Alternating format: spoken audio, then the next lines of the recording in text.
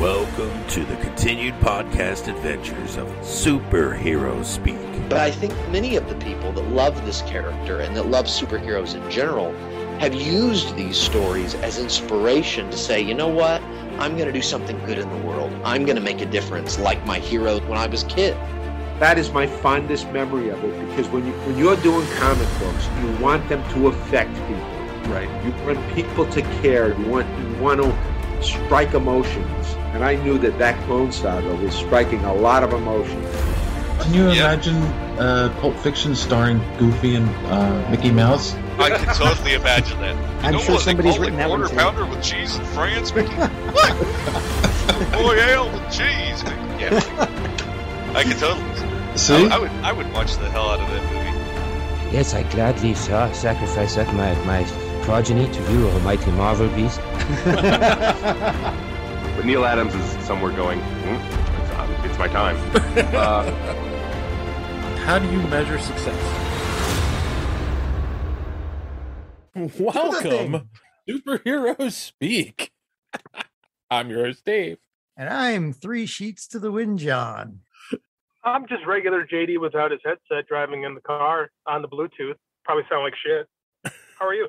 Hey, we do go for realism. Like we don't front here. We just, Putting it all out there, all on Front Street. It's NPR ambiance.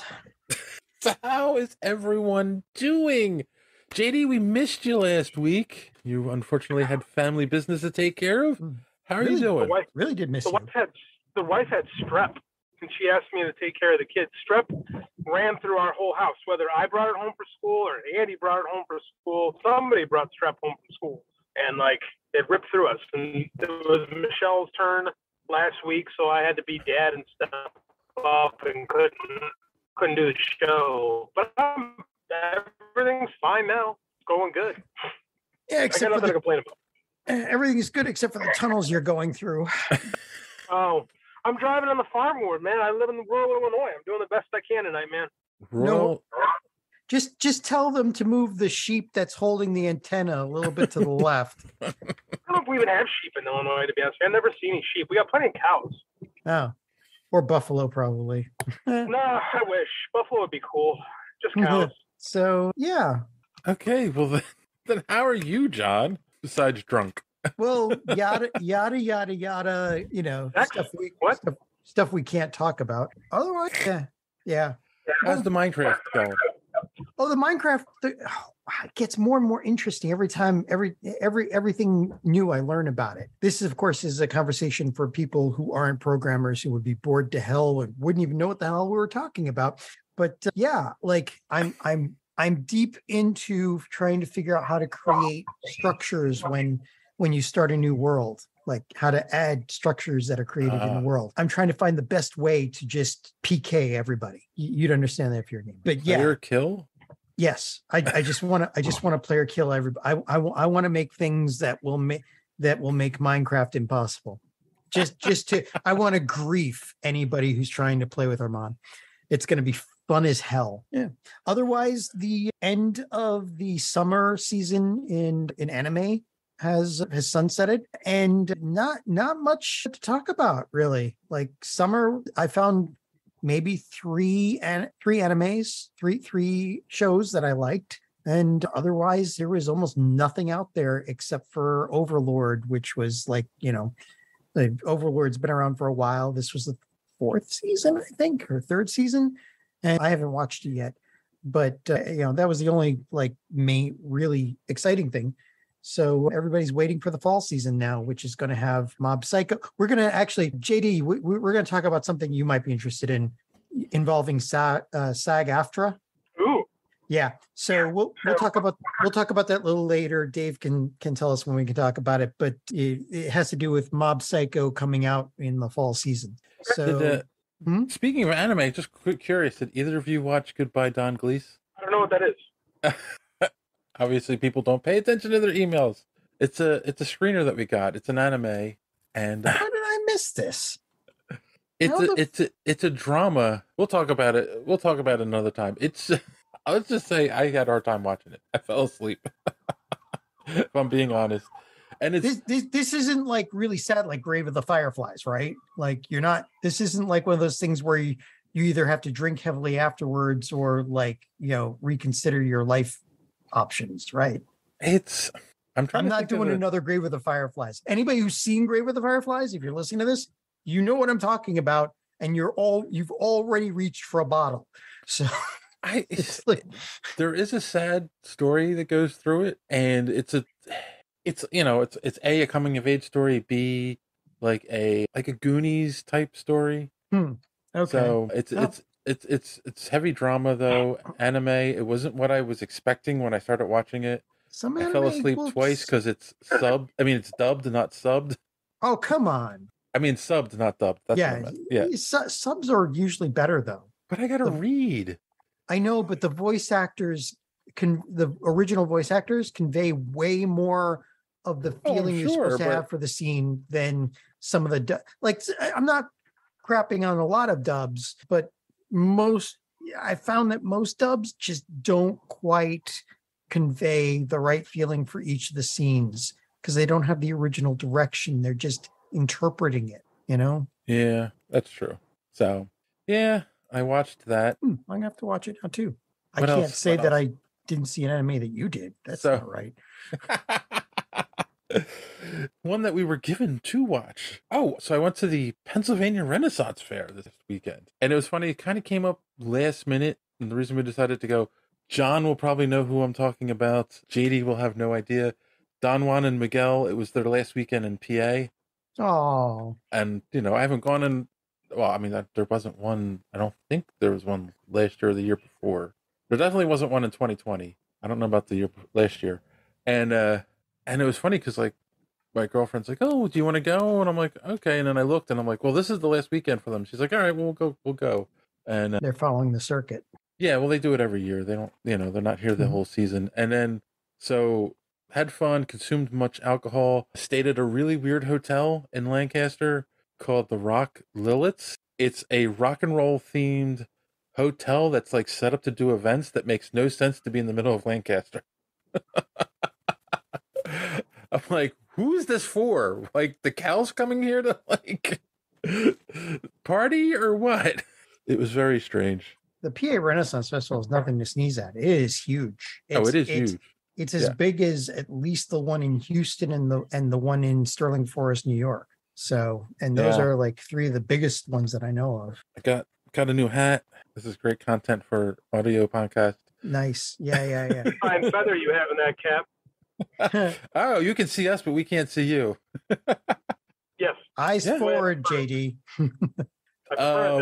For those who don't know, the PA Ren Fair is run by the Mount Hope Winery, who makes some of the best wines, I think, at least on the East Coast. And then they now have a distillery, which is why I'm drinking, because I bought myself plenty of alcohol while I was there. I am having their saucy apple liqueur, which is like an apple cider. Delicious. If you like apple cider, this is good. And yeah, so that was my week. I had fun. I've never had a glass of wine in my life. What? Never. Reason? My dad's an alcoholic, and that's his drink of choice. Dude, my last name's O'Grady, for crying out loud. The only reason, several people in my family are alcoholics. It's like, yeah, I don't want to be one. So well, you're a functioning one, John.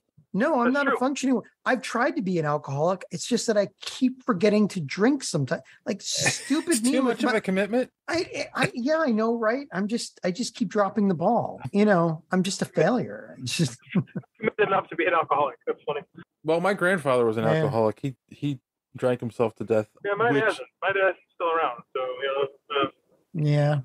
So do you not drink at all, or you just don't drink wine? I don't drink very often. It's just never. It's something I particularly enjoy doing. I get it. No, I completely understand. Not committed enough to be straight edge, I guess. Yeah. Right. I normally don't just spend that kind of day. My grandfather was 53 when he passed away, and they said, they did an autopsy, and they said his liver was the size of a football. Oh, yeah, and he passed away before I was born. This is what I heard from my father and my uncles growing up. So you're listening to Old Man Talk. Old Man on iTunes, probably. No, this is anti-alcoholic talk, as John and I are drinking. On NPR. Oh no, I'm done. I'm done drinking for the night. Like I know my limit. Oh, come on, one more. No. Because then the podcast will get really fun. I've had 4. I'm good. The other thing I did is I watched She-Hulk. So JD, have you watched it at all? Do you want the answer that's going to make you feel better, or the answer that is reality? I would like you to be honest, JD. I haven't seen an episode since the pilot. Okay. Wow. Yeah, it's okay, JD. I mean, I know how busy you are actually being a real creator, unlike me. But motivated me. Like again, the first episode was fine. I enjoyed it, but like I haven't been motivated to go back and watch the rest. Like people are enjoying it. That's cool, but it's just I don't know, man. It's not just not your cup of tea. Yeah. No, it's not for me, and that's okay. I love it. I mean, you may watch it later when you get bored or something. You've got nothing else to do. It's perfectly serviceable. Yeah, I know, right? But it's perfectly serviceable. Like it's not like it is entertaining. I mean, but if it's not your cup of tea, I get it. But I'm enjoying it. Do you remember they tried to do? At least it's not bad. They tried to do a superhero comedy a couple years ago. Oh, that was with what's her name from High School Musical. Yeah, Vanessa Hudgens and Vanessa Hudgens, right? Right, and it was set in the DC universe too. Yeah, the dude from City. I can't remember his name. But like that was a show that was promising us like a comedy based around superheroes. Powerless. That was it. It was called Powerless, and it had what's his name from Firefly? Tudyk. Tudyk, yeah. Tudyk. Alan Tudyk, yeah. Yep. I always it had a lot of people too. Christian Kirk. A Knight's Tale. Yeah, it had a lot of interesting people in it. But it wasn't like because there was no actual superheroes in it. So I think people were looking for that. This we get actual superheroes in. I mean, I'm enjoying it. This episode goes again, like when you understand what they're going for, number one, I find it funny. Number two, like they're going for this identity crisis type story. And I think they're doing such a great job. This week, she goes to a wedding where it's the first time she feels comfortable. She wants to go as She-Hulk because that's her popular side. And the bride is one of her best friends from school. She shows up and the bride's like, "Can you like just be Jen?" And it was such a great commentary on the whole duality thing. Like it's written so well. Yeah. I mean, fans were pissed off, right, John? Because they teased Daredevil at the end of the previous episode, but he didn't show up yet. But we know he's going to be there. I didn't expect it, Yeah, I have a feeling that's going to be like the last episode. Maybe, or maybe he shows up next one. It doesn't matter. Like I said, it's not exciting, but like I'm enjoying each episode. They're short enough where, it's and entertaining enough where it's like popping candy, It's like a box of Tic Tacs. So I'm kind of interested to see where this is going because they've been Titania. I don't know where that's going, whether she's going to be an anti-hero or what. And we know that this new threat, if we don't want to talk about it yet, this threat that was talk about it. I don't care. Okay. So like there's somebody called the Hulk King, and there's a whole organization behind this website that they found that wants to kill or wants to grab some of Jennifer's blood. That's right. Yes. So that for nefarious reasons. But they also there's like a forum where they're talking about trying to kill her too. So right, the standard stuff that we all deal with. That's not even fit like fiction these days. So it's a nice commentary on like women on Twitter because they get death threats and stuff like that all the time from lunatics. Yeah, I think it's a commentary not only on that, but it's also a commentary on again them pulling actual stupid shit that people are saying about She-Hulk. The Chads that don't know that She-Hulk was a character. They didn't create her just for the show, and they're going, "Oh, my She-Hulk's a guy," or "My Hulk's a guy." All that stupid stuff. I've dealt with something like that. I actually went to a movie. What was it? I went to a movie with somebody and I was talking to them about Batgirl. Yeah. Or no, not Batwoman. Batwoman. I was talking to them about Batwoman, and they were like, "Why did they have to create a lesbian, Batman?" And I'm like, that's the character. And it's a character that's been around since, I want to say, the 40s. Yeah. At least the 50s. Like, yeah, but as a lesbian, you're really attenuated there. We didn't catch that, man. I want to say 06. You're really attenuated. We did not catch any of that. Yeah, we got a bunch of static. Uh-oh.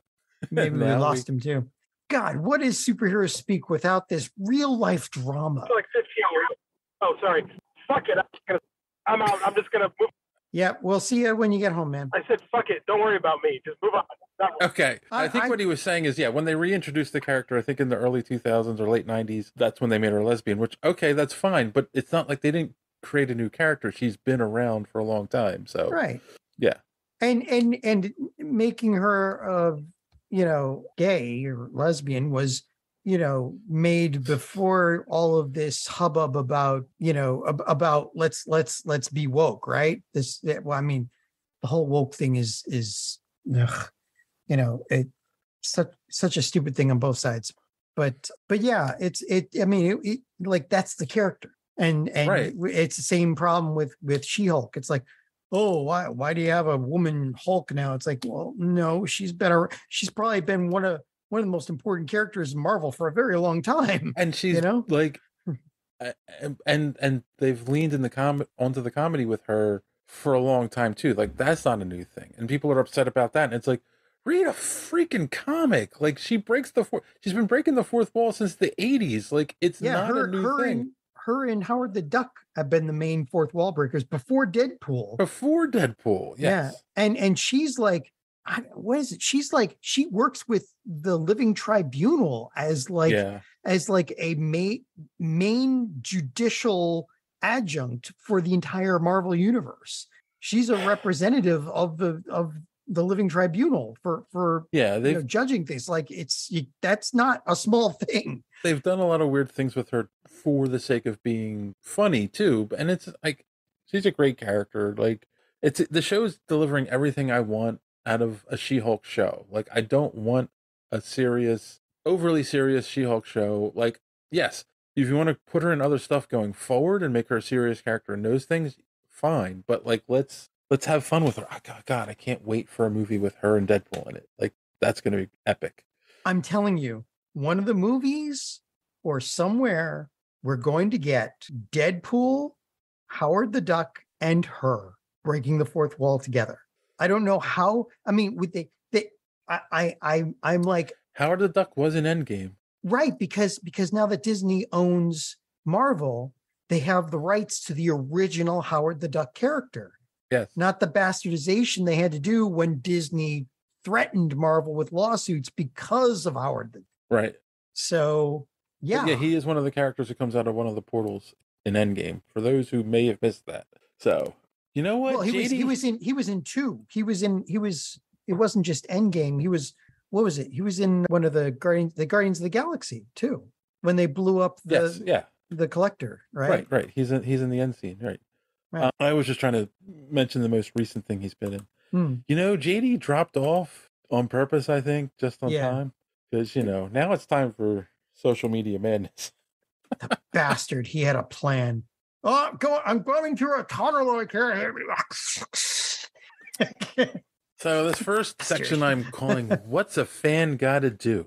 Our good fan, Kassan Warren, texted at us or tweeted at us regarding the last episode. 3 different things. He said, 3 things. Samaritan was like a bowl of Honey Nut Cheerios. Safe, familiar. Even if it promises a little more than what you get, you're not disappointed. I mean, just any old bucket of popcorn would do, and it's a good movie to get through. It's funny. Like, I keep thinking about that too, right? Because we're in that age where, especially with us doing a podcast, and I think it's podcasters in general, we watch so many movies and we overanalyze them. Like, we forget how to just enjoy a movie half the time. I haven't forgotten to enjoy a movie. I mean, as long as Zack Snyder and Zimmer don't have anything to do with it, I'm fine. Second, he said, I have a lack of faith in your voices.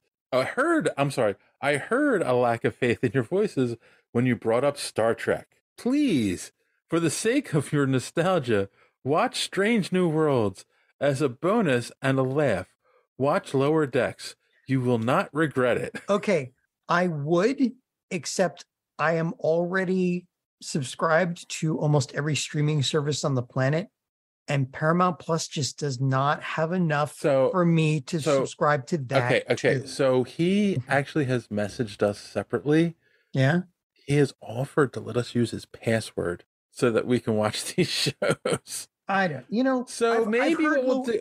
I've heard Lower Decks is good, and I've heard Strange New Worlds is the Star Trek we've been waiting for.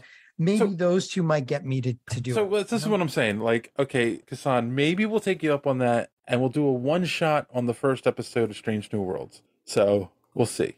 I think that's... And if we do it though, I can get the streaming service, and I'll yeah, Paramount. Don't listen to this. I could share my account with you guys for you guys to watch it. And this last one, JD, you bastard. You guys teased me with a promise to watch Sandman. I turned in the last 2 weeks and was let down. What does a fan have to do around here to get you to jump on the bandwagon? I think that's what they had to do. I think he's done it. Would you like to? Should we do a review of Sandman? I've watched everything except the last 2 episodes. So here's what I'm going to say, because next week, that's what we'll do. Next week we'll do Sandman. The following week will be New York Comic Con coverage, which will just be me because you guys aren't going. And then, but last time you'll have to do it alone. I'm going back on the road next year. So yeah, but yeah, my back is healed. I'm not doing it alone. My girlfriend's going with me, and my son. So there won't be any funny business. I would hope you're not doing it alone, because it's just that's called masturbation. I know. Wait a minute. Hold on. There's my one blue joke for the year. Sorry, guys. Wait a minute. Hold on. There is. I was listening to Cult 45. I was listening to an older episode. And apparently there is a banned radio commercial for corn nuts. What? Yes. Yeah, I could see that. Okay. And they're singing. The song is "Bust a Nut," and then they keep saying mastication. Oh, which, come on! That was on purpose. That was on freaking purpose. Oh my God! It is. It was done on purpose, and the commercial got banned. But if you look it up, ladies and gentlemen, look it up on YouTube. Banned corn nuts commercial, you will not be disappointed. It is one of the funniest things you'll ever hear. Thanks to Brandon and Randy for sharing that on their show. All right, but back to Kassan's comment. We'll do Sam. I'd like to do Sandman. This, I mean, just off the top of my head, this Sandman season, this show, damn primo. I mean, like. Oh wait, so you have watched it? Yeah, I've watched everything except the last 2 episodes. I have not watched it yet. Oh, it is wonderful. Okay. It is awesome. Now wait, is that HBO Max or Netflix? That's Netflix. Okay. I mean, I have both, so it doesn't matter. But I've been debating whether or not to cancel Netflix because I haven't been watching so much on there though. I haven't been watching it though. Like all the Gamma stuff is on there. I got it. Okay, I got it specifically for Daredevil and those shows when they came out. Now that they're all gone, I find that like occasionally I watch stuff on there, but like, my late wife, God rest her soul, she watched The Office on there constantly all the time and a couple other shows, right? But it's like the only thing I watch on there, okay, and this is a view into my ultra nerdness, is The Great British Baking Show.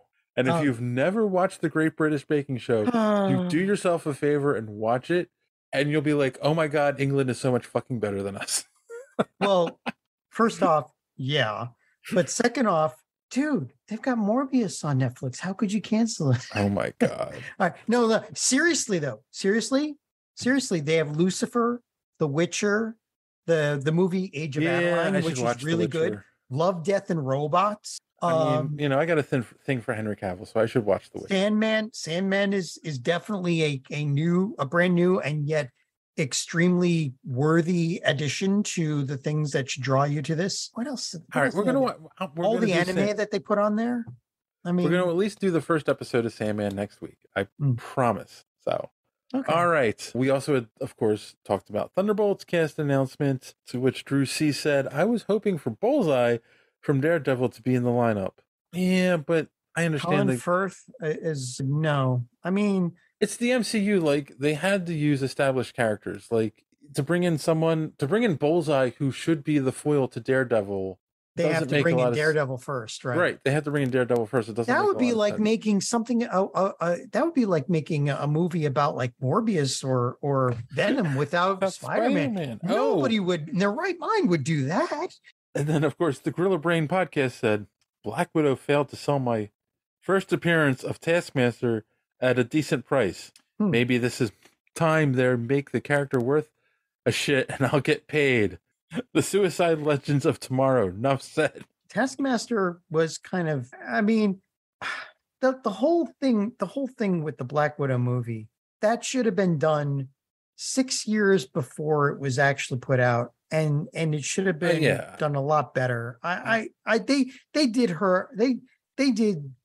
Scarlett Johansson a really bad disservice for doing what they did to her. I will stand behind that comment that I made for a long time. Like, the biggest problem with this Black Widow movie is not the movie itself, is that it didn't come out when it should have come out. It should have come out in the time frame the movie takes place.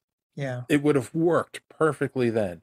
The fact that it came out afterwards as like a look back was just stupid. Like, and they just have, I mean, it was written pretty well, but they did kind of half-ass a lot of it, and it was a little over the top at the end too, with the thing falling out of the sky and them fighting as it's falling. And I get that could have been better too, like to basically turn what was essentially a mutant into a robot.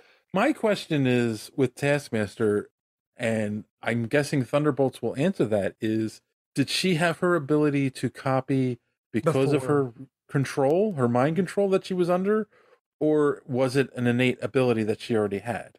Right, because now that we have Ms. Marvel and they've mentioned mutants, right, she could possibly have had her mutant ability before they stuck. Which I would love. Yeah, that would work.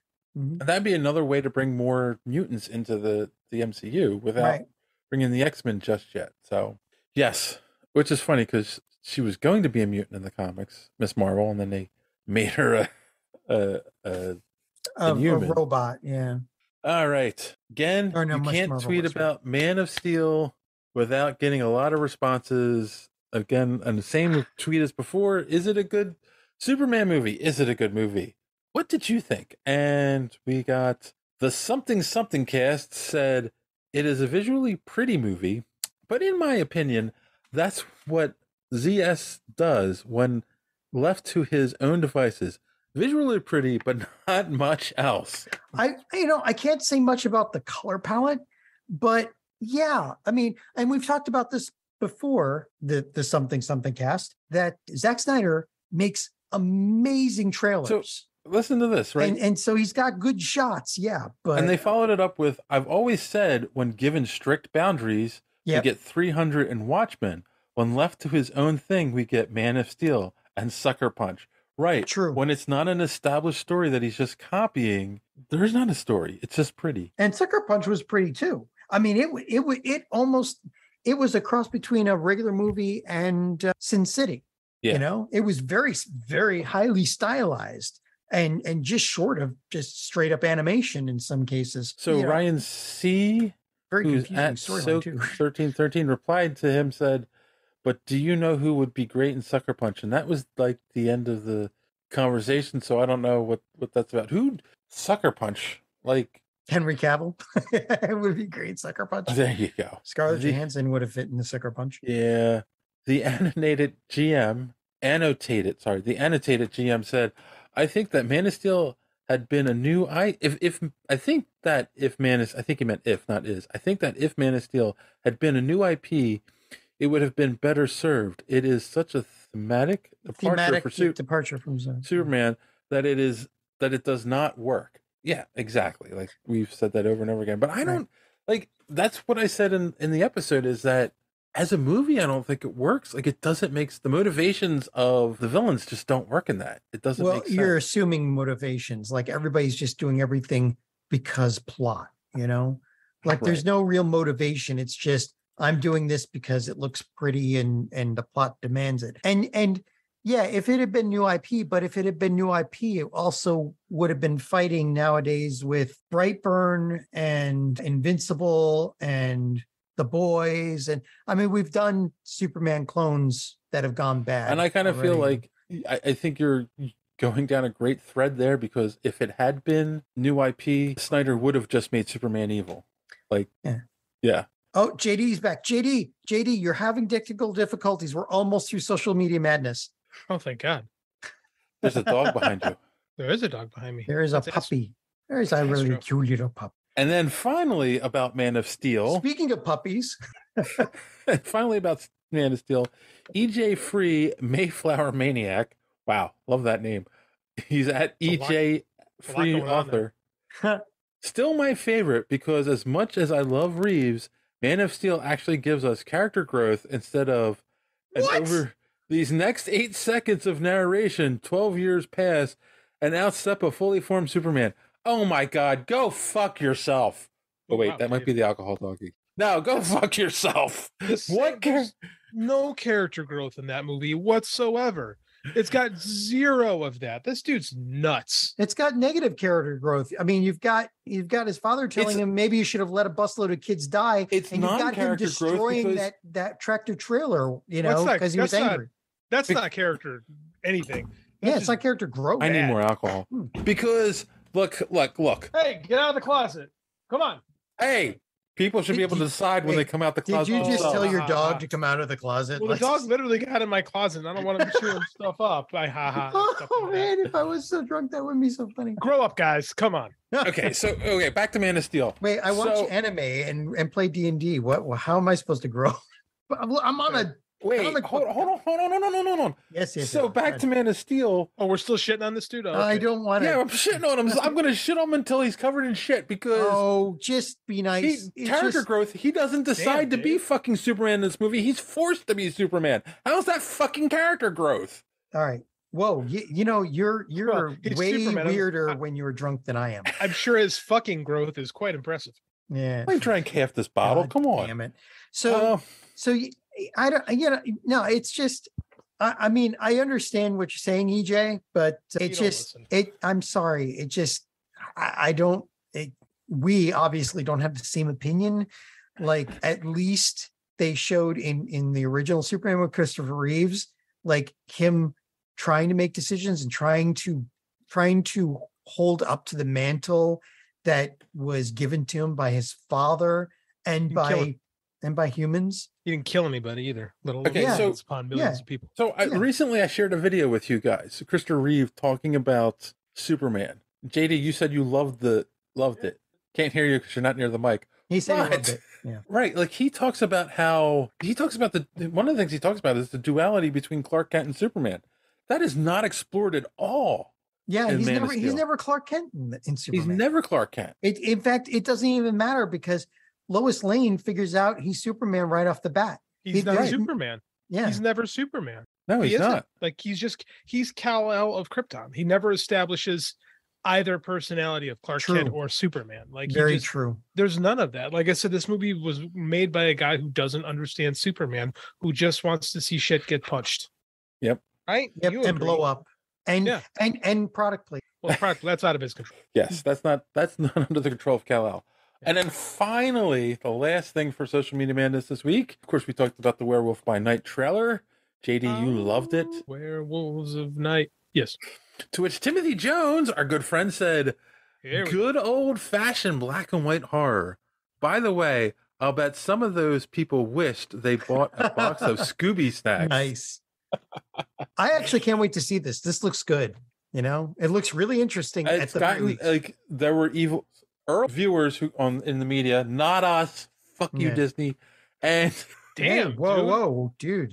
Dave is worked up this week. Dave is unfiltered today, and the reviews have been great. They say it's awesome, so I can't wait. Yeah, cool. I'm all in on this.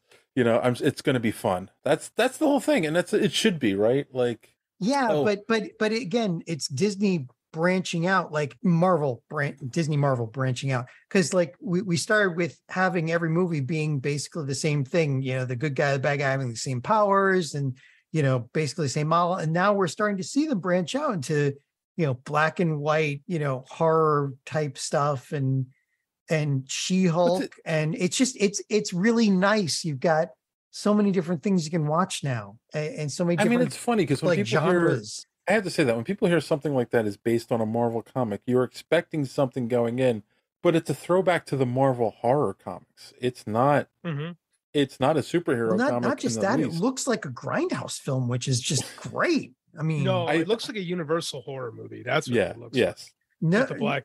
Yeah, with those title cards. One of the oritional. I thought you were talking about Universal Dark Universe. I'm like, no, don't Tom Cruise here.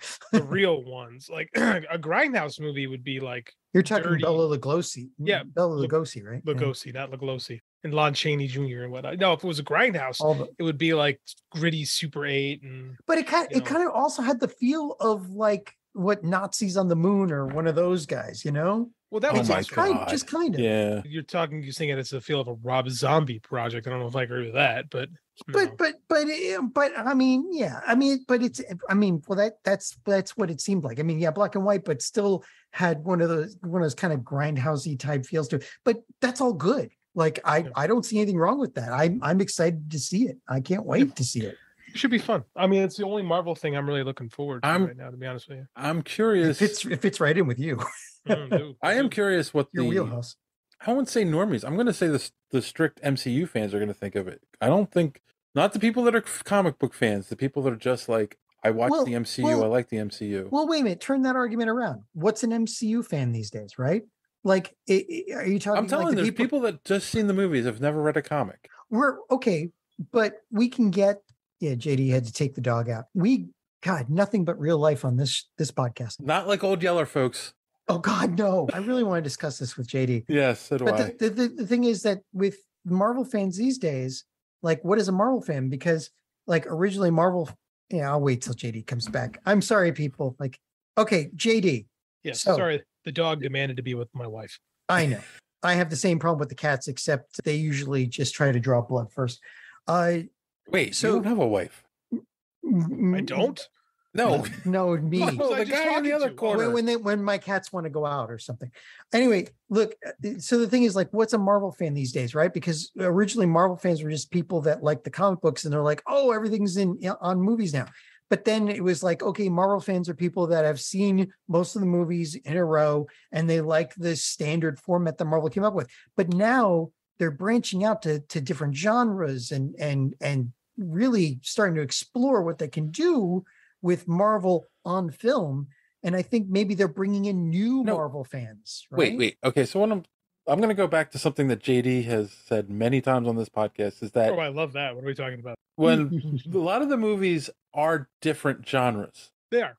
They're wrapped in a superhero movie, but you get spy thrillers, you get heist movies, you get. Because that's what superhero comics are. Superhero comics, like, traditionally have like blurred genre, right? And have really become their own thing. Like, well, the good ones. Yeah. But I mean, all of them really. Like, I mean, like, depending upon the superhero, like Superman's going to be your typical, Americana superhero story. Batman has always from get-go weighted heavily into the noir. Mm-hmm. Then in the 70s, we started introducing the horror branded superheroes, right? So, I mean, like, it's always been this smorgasbord, this amalgamation of various genres that make up superhero, right? Which is the point. The point I was getting to is that comic book fans get that, and we love it. And we'll read different comics that aren't even superhero comics, and we love it. The MCU fans, to this point, everything's been a superhero or a supervillain or whatever. Because the studios... This will be the first thing that steps outside of that, really, in the MCU. Right, because, well, not the first thing. I mean, like, they've been branching kind of out with She-Hulk now, and but it's been very different. But it's still wrapped with a superhero. Like, a werewolf is not a superhero. Right, but the thing is that the studios always had this idea of what a quote-unquote superhero movie should be. Right. And up until now, they've been following the same formula. And then... I guess WandaVision started with the branching out, or maybe it was Guardians of the Galaxy where they started branching out and, hey, here's humor, and then WandaVision, hey, here's a completely different genre. I would say it started when for Marvel specifically, I would say Captain America Winter Soldier. Oh yeah, because the intrigue. It's an espionage thriller at its heart. And that's what people went, whoa, these things could be kind of different. In the same year, we had Guardians, which was space opera. Right. I think the reason Space for that humor, is that, space humor, space opera. I would say the reason for that is because a lot of the film execs from the 90s and were not comic fans. Or if they were comic fans, they kind of like, to survive in Hollywood, they had to kind of abandon that. And they're kind of told that only works there. And after a few generations, we've got unabashed comic fans. We've got comic writers now working in the film industry, right? Like, well, it's really been Disney has made sure that they're in trouble. But even before Disney, like before Disney bought Marvel, you had the Marvel Creative Group. I mean, Kevin Feige is very clearly a comic book fan before he got into it. Yeah. Like Richard Donner got it, but he wasn't really like a fan. And that's the fact that a lot of the baby boomers, when they were kids, you were thought to read comics until X age, and then you aged out. Right. And then that changed with the baby boomers themselves, right? They stuck with the hobby, but they weren't in a position to make changes. Right. That's one of the that's one of the things I disagree. I disagree with one thing you said. Donner definitely did get it, and we only got to see what he meant when we got the Donner cut. Because when the studio got involved, well, you can say it was Superman 1. That was Superman 2. Yeah, that's Superman 2. Superman 1 is pure Donner. But so Donner got it, but Donner didn't grow up. He read Superman as a kid, but he didn't like that's what comics were designed to do. Comics were designed to be read for a few years, and then the readership moves on. It wasn't until the 60s, the late 60s, mind you, where comics continuity really started to be a thing because the fan base wasn't going anywhere, and that takes a generation to really process into major Hollywood. That's one of the things that Stan Lee said all the time, is that he wanted to try to write comics that geared more towards adults or older people and had continuity. And the publisher said the only adults that are reading these have mental disorders, Oh, jeez. And he proved them wrong. But did you read the books that were being published at the time? They weren't wrong. I mean, they're not good. Like the comics from that era, once EC Comics is put out of business, like comics suck.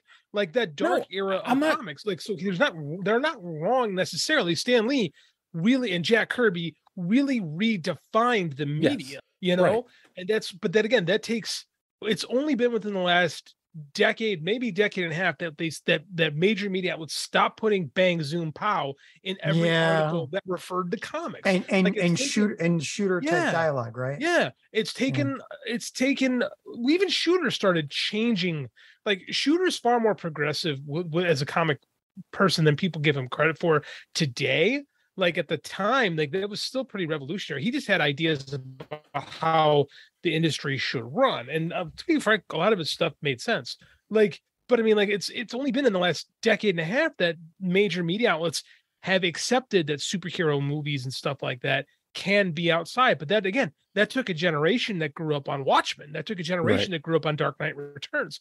Like it's been a hard sell to convince Hollywood that superheroes should be taken seriously. Now it's like the only thing that's taken seriously, the point where like, Don't Worry Darling has like these like clear comic book roots all over them. Sucks, but it's very clearly like steeped in like, trash sci-fi and comics. Yeah, I agree. All right. Well, that is it for Social Media Madness this week. Thank God. Really, I was like a half hour late and we just finished Social Media Madness. Jeez. Yeah, we're running real late tonight. So if you would like to know, this week. If you would like to know how you can find us on social media and be part of Social Media Madness. Oh God. Be part of Social Media Madness and go fuck yourself. Here's our good friend D Square to tell you more. Enjoying the show? Want to be part of Social Media Madness? Make sure you are following superheroespeak.com, where you can find all of the show's social media links at the top of the page. While you're there, you can check out old episodes of the podcast as well as some other great content. Check the site often because we are posting some great comic reviews as well as comic book and movie news content every day. Make sure and follow us on Twitter at SuperheroSpeak. And while you're there, check out the rest of the Geek World All-Stars Podcast Network. You can follow them at @stars_geek. The Geek World All-Star Podcast Network include great programs such as the Pop Prison Power Podcast, Cult 45, So Wizard, Fans on Patrol, the Gorilla Brain Podcast, and of course, Superhero Speak. Search for hashtag GW All-Stars. You will not be disappointed. Now it's back to Dave and the boys on Superhero Speak. Wow, we are salty tonight. Jeez. I'm just jumping on board. Don will tell you how to fuck yourself real good. The salt stings, burns apply directly to the wound, like in the eye. I hate when I get a salty discharge in my eye. Thanks for that, Don. Don't forget to check out the Omega Level Podcast, available on YouTube and wherever. What? Omega Level Nerds. Omega Level Nerds Podcast, available on YouTube and wherever podcasts are available, as long as it lasts. You weren't here last week, JD. We had said that Don messaged me, said that he has some personal projects going on, some things, and he won't be able to review comic books for the website anymore, and bummer. He might be stopping his podcast. It's a shame, but I hope he gets through whatever he's going through. So I'm going to say one more time: go watch, go listen, boost his numbers, and then he'll keep doing it. Or send him money. Cold hard cash. That usually works. JD froze. He's just in shock. So while JD comes back, let's take a quick commercial break. Whoa. Oh shit. And we'll be right back. After these messages, we'll be right back. Cock shit piss motherfucker. I'm leaving that in. Okay. I think I heard that now. Nothing's working. All right, we're back. We're cursing. We're drunk. Apparently, we're doing an audio test using colloquialisms. Colloquialisms. All right. We got a little bit of news to talk about here. 2 articles I think are related, and fuck this world. All right. My God. Stop drinking. Like Ezra Miller has a messiah complex and apparently a harem. Yeah, he's got his what was it with Blonsky and he had the 12 angels or whatever. Soulmates. The 12 soulmates, right. So apparently this is what Ezra Miller has in real life, we hope that they're all.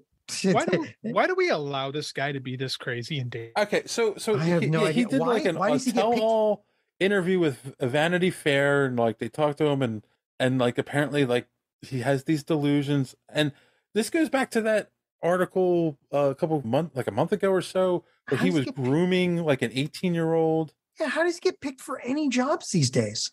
And despite all this, the other article that goes along with this is they announced that the score for Flash is now complete. Yay! This movie better rule. This movie's going to have to like earn an Oscar to make it like. Look, I'm not. And here's the thing: like, I'm not going to defend anything that you can't defend it. That's the problem. No. Guardians of the Galaxy director. Gunn. I'm not going to defend any of those tweets that James Gunn put out that were a little edgy and got him fired from Disney. But that's the thing. He got fired, and it was like, you're done. You know, I mean, of course, things changed. He came out with Suicide Squad, big hit. Oh, hey, you know what? We love you again. Come on back. But like, I still love you, baby. It's okay. But I mean, come on. Everything that comes out about this person, it gets worse and worse and worse. Like this is going down as one of the worst casting decisions of all freaking time, with the exception of, was it Genghis Khan by John Wayne? By John Wayne, right? That's you know what? But here's the thing. That was the 60s. Like, whatever. This is 2022. Come on. I don't get it. Like, I just like people get canceled for so much less. Why'd you say? If there's one dude that could, he's talking and doesn't realize he locked up again. To quote one great American piece of movie nostalgia, I was frozen today. Look it up. And he's not even that good of an actor. No, he's not. You just caught up with yourself, JD. Kinda. I'm taking another drink.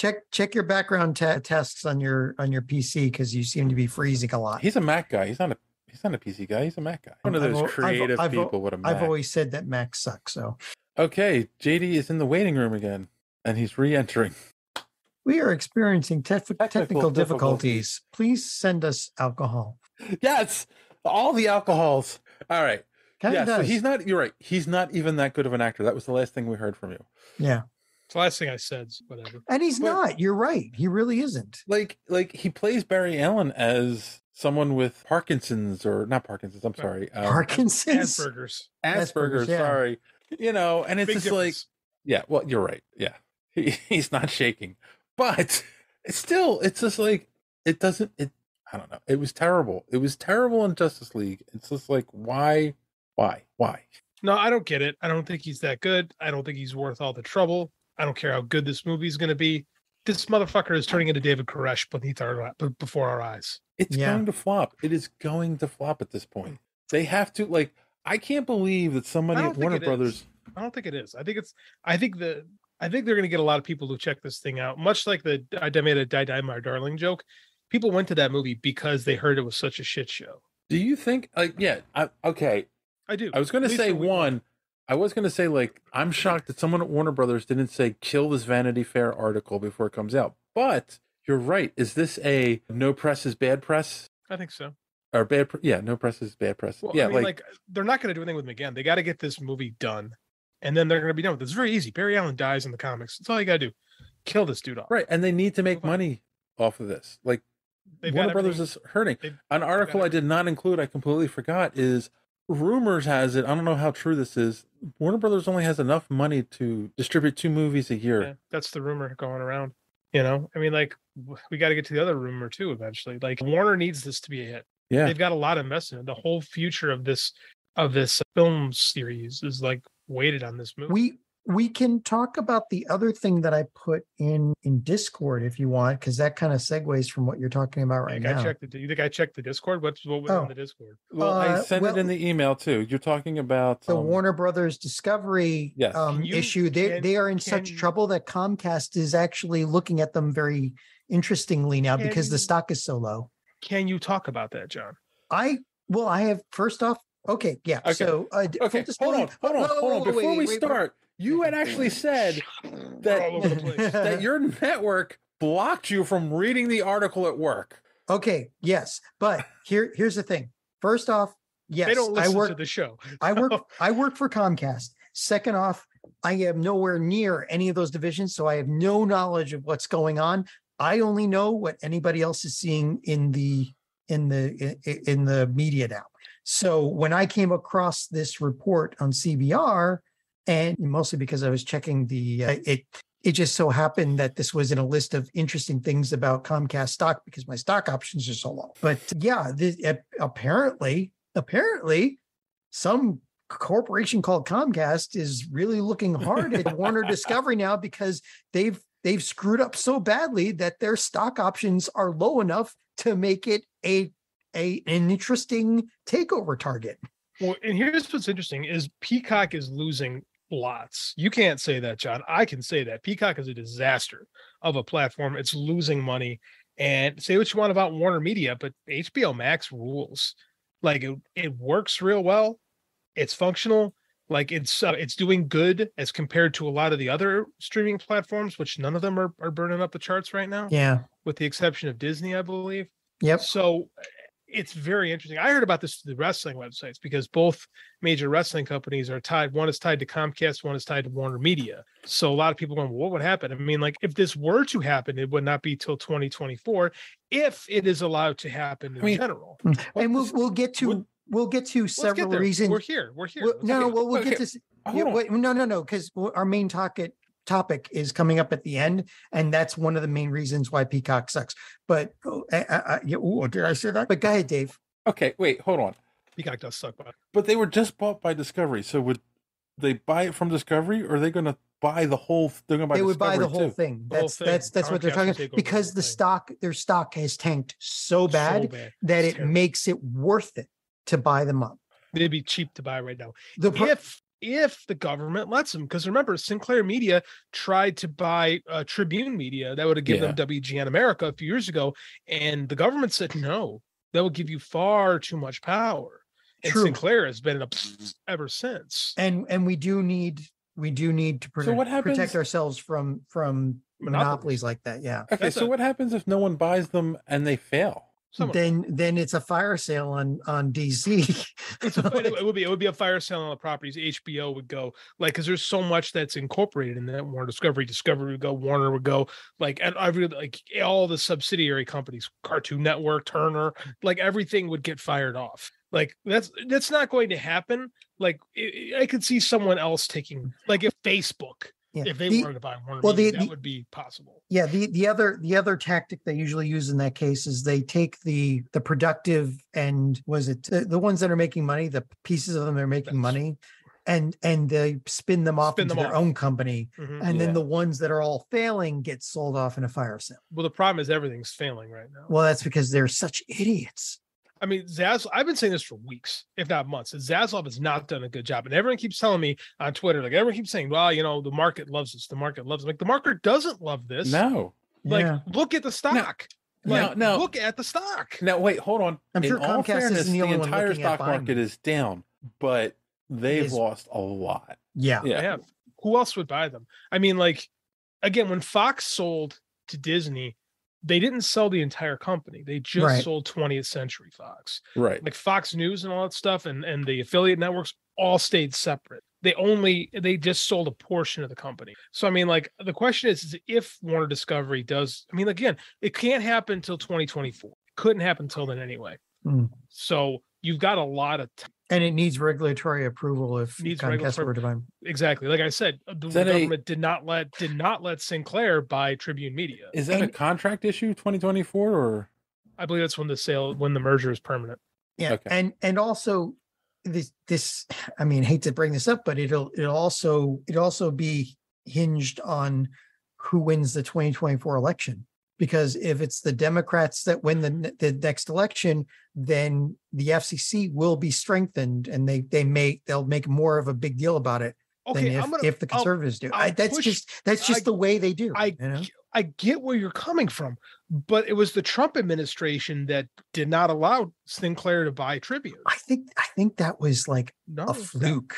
I mean, like, that's what I mean. I agree with you. Everyone thought because Sinclair was doing good by them. Say it's very unusual for them to have poo-pooed that, but I mean, that's the right thing to do. And Sinclair wound up losing their shirt by buying all those regional sports networks. Yeah, they sunk billions into that and haven't gotten anything. Again, it was a terrible time because it came along with the pandemic when there was just no content on those networks.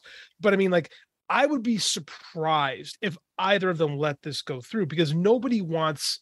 Say what you want. Nobody in this country wants one powerful voice. Right? Well, in most places, you mentioned Sinclair. In most places in the country, I don't know, some like 45% of the country, Sinclair is the only voice you've got. They own literally everything in your area. I was going to say most people don't even realize. No, most people have no idea they're owned by Sinclair. But I mean, like, that's why the government said, no, we're not going to let this happen. Yeah, and that's the whole thing. Like, regardless of, again, politics, fucking get out of here. But it's regardless of that, 2024 is a long time away, especially when you're talking about stock price. Yeah. I mean, you look at it, 2 years ago was 2020, right? We're at this point, 2 years ago, we're in the dregs of the pandemic, and everybody's like, what is going to happen tomorrow? Yeah. And now is when all those streaming networks were starting to get going. I mean, like, they really started pushing this stuff at what everybody thought was the right time. Because again, what are people gonna do? Everyone's stuck at home. All except Quibi, actually. True. Like, everyone, like, again, we're 2 years past, and we said this would start imploding, and we've seen it. Yeah. We said it on this show 2 years ago. This can only last for so long. Yeah. Like, Peacock is still pulling stuff off of Hulu because they're trying to make Peacock work. It don't work. So, like my thing is what the people I feel sorry for, and I know it's stupid, but I know people that work for fucking DC Comics. They're the people I feel sorry for, because they probably going to work not knowing day from day if they're going to have a job anymore. Yeah, that is kind of terrible. Like, that's been the case for more than a decade now. Yeah, I know. The second but it's just Warner getting Brothers, worse. But yeah, I agree. A decade ago, Warner Brothers started paying attention to DC, and they moved them to Burbank, and like then from that moment on, like when Paul Levitz was taken out as the publisher of DC, it's been a fucking shit show there ever since. And Warner is a mess and has been a mess for years. They bought Turner, who has been a mess for decades. You know, like DC has had its issues, but it's always been able to kind of stay away because like there was value in it. They just kind of let them do their thing. Right. Then when they got the idea that, hey, we can do something with this, it's made DC messier. It's made Warner. I mean, it's not good. Like Warner Media was a nice lesson in corporate malpractice, and that's only gotten worse since Discovery took it over. Right. True. Right. It should get better, but not at all. They don't know what they're. I maintain that Zaslav and those guys don't know what they have. They cannot take the same approach to programming, because again, that's what it all comes down to is programming. They cannot take the same approach that's made Discovery a success and place it into Warner, because Warner is it's a completely different business model, and they've shown that they don't really get it. And I also don't think the market not feel good about it.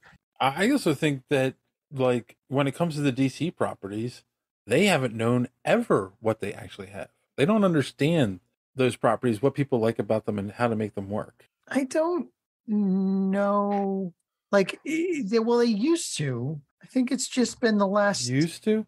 I think it's been the last 10 years that have really made it. Because, and then I will point you to Batman Forever and Batman and Robin. I know, but like somebody got it there because Bruce Timm, you know, because that whole thing. And all the movies. It's different, but it's different divisions. And you have right. Yeah. I mean, those kind of things have proven to be not like Warner Animation has been functional and has always been functional. And I'll bet you dollars to donuts that Warner Brothers, the main company, does not mess with what Warner Animation does, especially when it comes to DC movies. They just let them do their own thing because it makes money and they don't understand it. And they're just like, okay, fine, do whatever. They're like, it's cartoons. We don't care, you know? So. Yeah, and it works for them, and they make money, but not the kind of money they make off the movies, theoretically. No, not at all. That's the thing. If you were talking about cartoons being released in the theater and making multi-millions, maybe $1 billion, then they would care. They don't, though. Like, we all love Batman the Animated Series and Bruce Timm. Mask of the Phantasm was a failure. Yep. And yet it's probably one of the best Batman movies ever to come out. I agree with you, but they didn't know what to do with it. They didn't know how to market it. True. Yeah, you're right. They completely failed on marketing it. Yes. They did. They don't know what they had. Mm-hmm. I mean, like, it went outside the bounds. And this is also at a time when Warner was very over programming. Like, I just put you to the story of the 5th Superman movie and what took so long to get from the Quest for Peace to Superman Returns. And all the failures along the way. And they eventually got a movie and it sucked. And then they rebooted the movie and it still sucked. It made money, but it sucked. So, I mean, like, it's not a great studio when it comes to that kind of stuff. Like, they can't get out of their way. And I'm almost point, I don't even care who runs it. They can't get out of their way. Well, it doesn't matter. They've even ruined the animated stuff. Like, the Young Justice stuff is good, pretty damn dark, but good.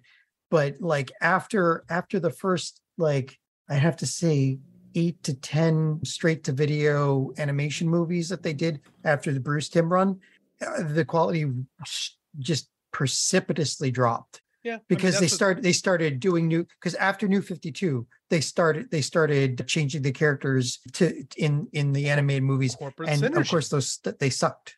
Corporate synergy, right? At yes. the same time they had it. I mean, the New 52 made. I would love to go back and do like a deep dive because it's been more than a decade now since the New 52. The first like 6 months of the New 52, it worked. It was making money. They did a great job getting people into shops and buying books. And there were some really good books that came out of that. Yep. But little by little, they started dwindling away to the point where they were less. It was less than what it was before. I would like to make a counterpoint to that. One of the books that was doing really well was Batman, because it was the Court of Owls. And that's because Scott Snyder ignored everything else that was going on in the New 52. 100%. And he was given that kind of flexibility because he was doing stuff before.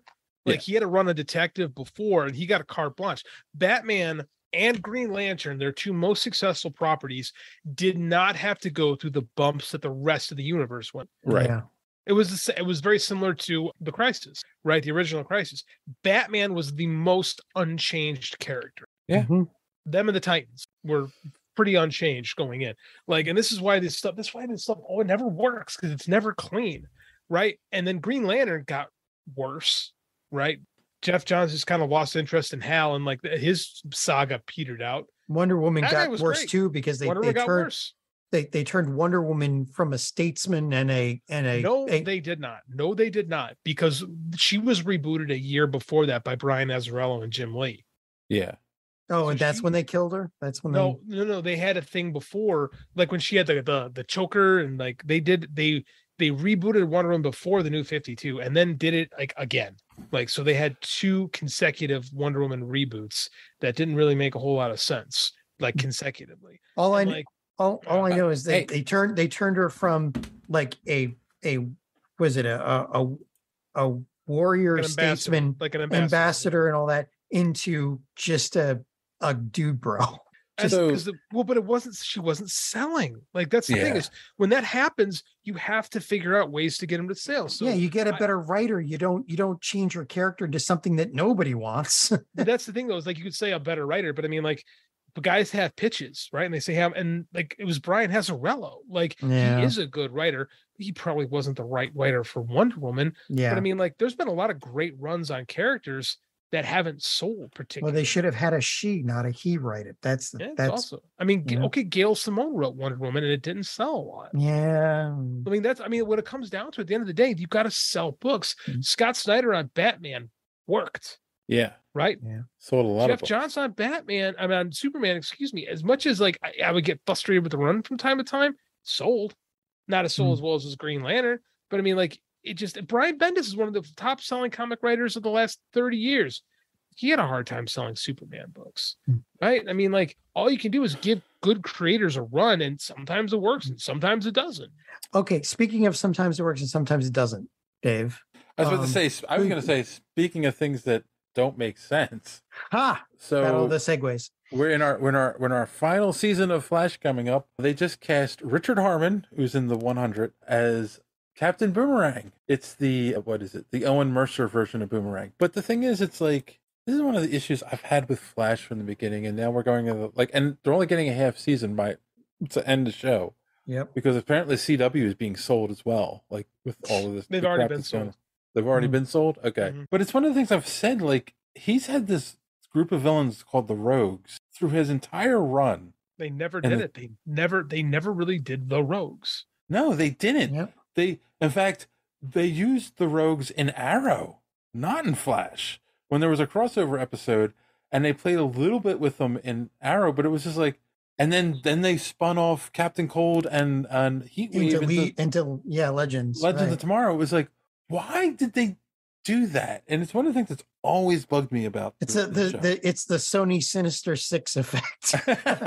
It's like I just can't get them together. And it's like, then why do you bring back Captain Boomerang for the last season? It's just like, because you're out of ideas. Yeah, that's what it comes off as, and it's like, seriously, like, that's all you can do is bring back a different Captain Boomerang. Like, and Nexstar is the one that bought the CW. They bought a 75% stake in it. Nexstar, the phone company. Yeah, I know, right? It's like that sounds like another Warner thing all over again, right? AOL, yeah. They're gonna do a bunch of reality. It's cheap. Well, goodbye, all right. CW. It was nice knowing you. Yeah. I mean, they didn't do a lot of great ratings. Let's be real. Like, it wasn't. No, and it's funny No, the because if you look CW at was always you look at even the DC shows, like, the ratings did really well the first couple of years, and then just kept dropping they continually. did really good until they got to Crisis. The Crisis was okay. They didn't put as much money into it as they should have, but Crisis, when they tied everything across all of the DC CW shows, it was great. Good. And then it all went to crap after that. They just gave up and stopped trying. I was about to say, it went to complete crap after Crisis. It was like, are you kidding me? Yeah. Like, I don't get it. Flash stopped punching people. Supergirl, what was the name of the the agency in Supergirl, the alien task force or whatever. Yeah. Like they stopped using live ammo. Like their guns and Batwoman got changed, right? Yeah, well, I mean they had to. That was a whole issue with the actress. We won't get into that. Whether whether she left for legitimate reasons or not, I don't care. But whenever a lead leaves a show, it's the end of the show. The way they wrote her out was stupid. It was beyond stupid. Like it made no sense. Suitcase. It's got a Batwoman. I think I'll just wear the suit and become Batwoman. Yeah, like this plane blew up, but look, the outfit survived, so I'm gonna put it on and be Batwoman. Yeah. Fuck you. I've got the skills. I mean, like it wasn't like the audience for that show was really the comic fans. Like they really kind of carved their own audience. Yeah, they're more of the they had, but even the original audience they just left behind. They did. They did. It's teen soap operas is really what that stuff is. That's what that network was. Yeah. Right? Yeah, but the Riverdale net was the But that's why Stargirl doesn't make sense on the CW, because Stargirl really wasn't that. It was it was way more hardcore than anything they had on that. Yeah, but they needed it was where else were they going to put it? Right. It was supposed to be on HBO Max, and that wound up being not a great platform for them. Well, except that it was a great platform because they were able to do stuff on that show on HBO Max. Creatively, can you imagine? Creatively, not business. Can you imagine with all this crap going on with Warner Brothers and and everything, like HBO disappearing? Like that was a staple for how many years in entertainment, and just going away because of poor decisions. It's still there, but it is a legitimate concern. Like that was what everybody talked about before they did their quarterly call last quarter, and then they tried to quell those rumors, but they still persist. I mean, like I think it just comes down to Discovery it's not really their business, and they don't have a guy in charge who gets the business. And like I said, Zaslav's whole thing is we got to cut, and the market hasn't been impressed with their decision. Not at all. But the thing, for those of you that don't know, us old timers, like HBO stands for home box office, and it was the first. It's like the first movie channel, really. It was the first channel where we could see full length movies that were not cut up for network television. Yeah. And to be fair, we got to hear the swears on there. What show is getting the most viewers in all non-sports show is getting the more viewers than anything? House of the Dragon. Yeah. Like it's still successful. HBO still works. They're just got questionable leadership. And right now it's questionable leadership. Yeah. Listening to a podcast the other day, and they were talking about the Emmys. It was an older episode. Like it's a podcast I listened to, but like I haven't been listening to in a while, so I was catching up on old episodes. They were talking about the Emmys, and they made a really great point. Like everything that won was not on network television anymore. Network television sucks. Right? Like, it does. Most of the stuff is on streaming or cable anymore. Yeah, I watch more YouTube now than I do regular streaming services. Mm-hmm. Like it's kind of crazy. If you had asked me about that 5 years ago, I would have said you're nuts. Yeah, network TV is high-end reality TV in sports. Right, and reality TV sucks because it's all scripted. It's not reality at all. I honestly think, and ratings, people regardless of what you think of the show, because a lot of people hate it, a lot of people love it.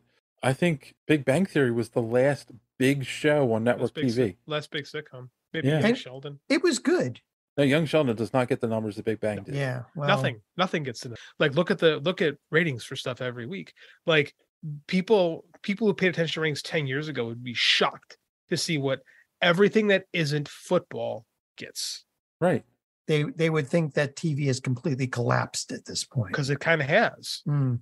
And I think the only way to save, and I don't think there is saving it, but the only way to save network TV is to adopt, the same ideas that Netflix and HBO and all those are, because of standards and practices.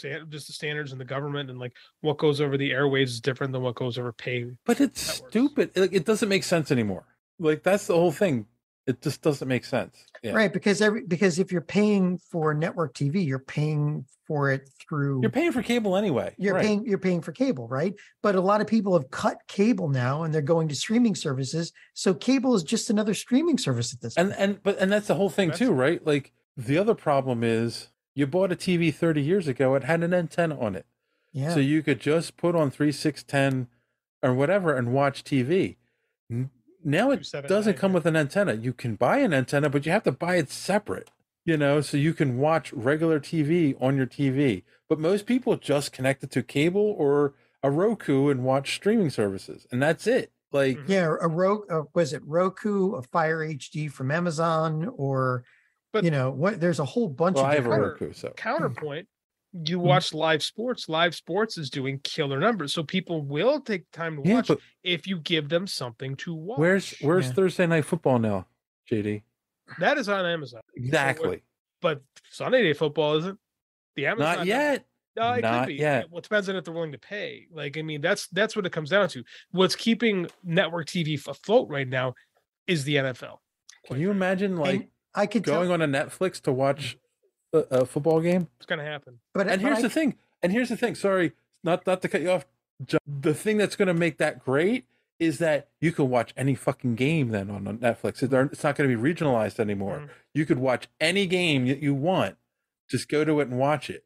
Whereas now, because of network TV, well, if you're in Philly, you can watch the Eagles. But if you want to see San Diego play someone else on the West Coast, you can't see it because it's not in your region. Right. And just so that you know, one of the like everybody complains about the price of cable. One of the biggest drivers of the price of your cable bill, besides executive pay, is the sports channels. Because they keep at like the NFL organization, the MLB organization, the NBA organization, they keep asking for more and more money, and they keep getting it, which is self-destructive. Is completely self-destructive. No, they can ask. People they can have ask been saying that for 50 years, and it hasn't been self-destructive.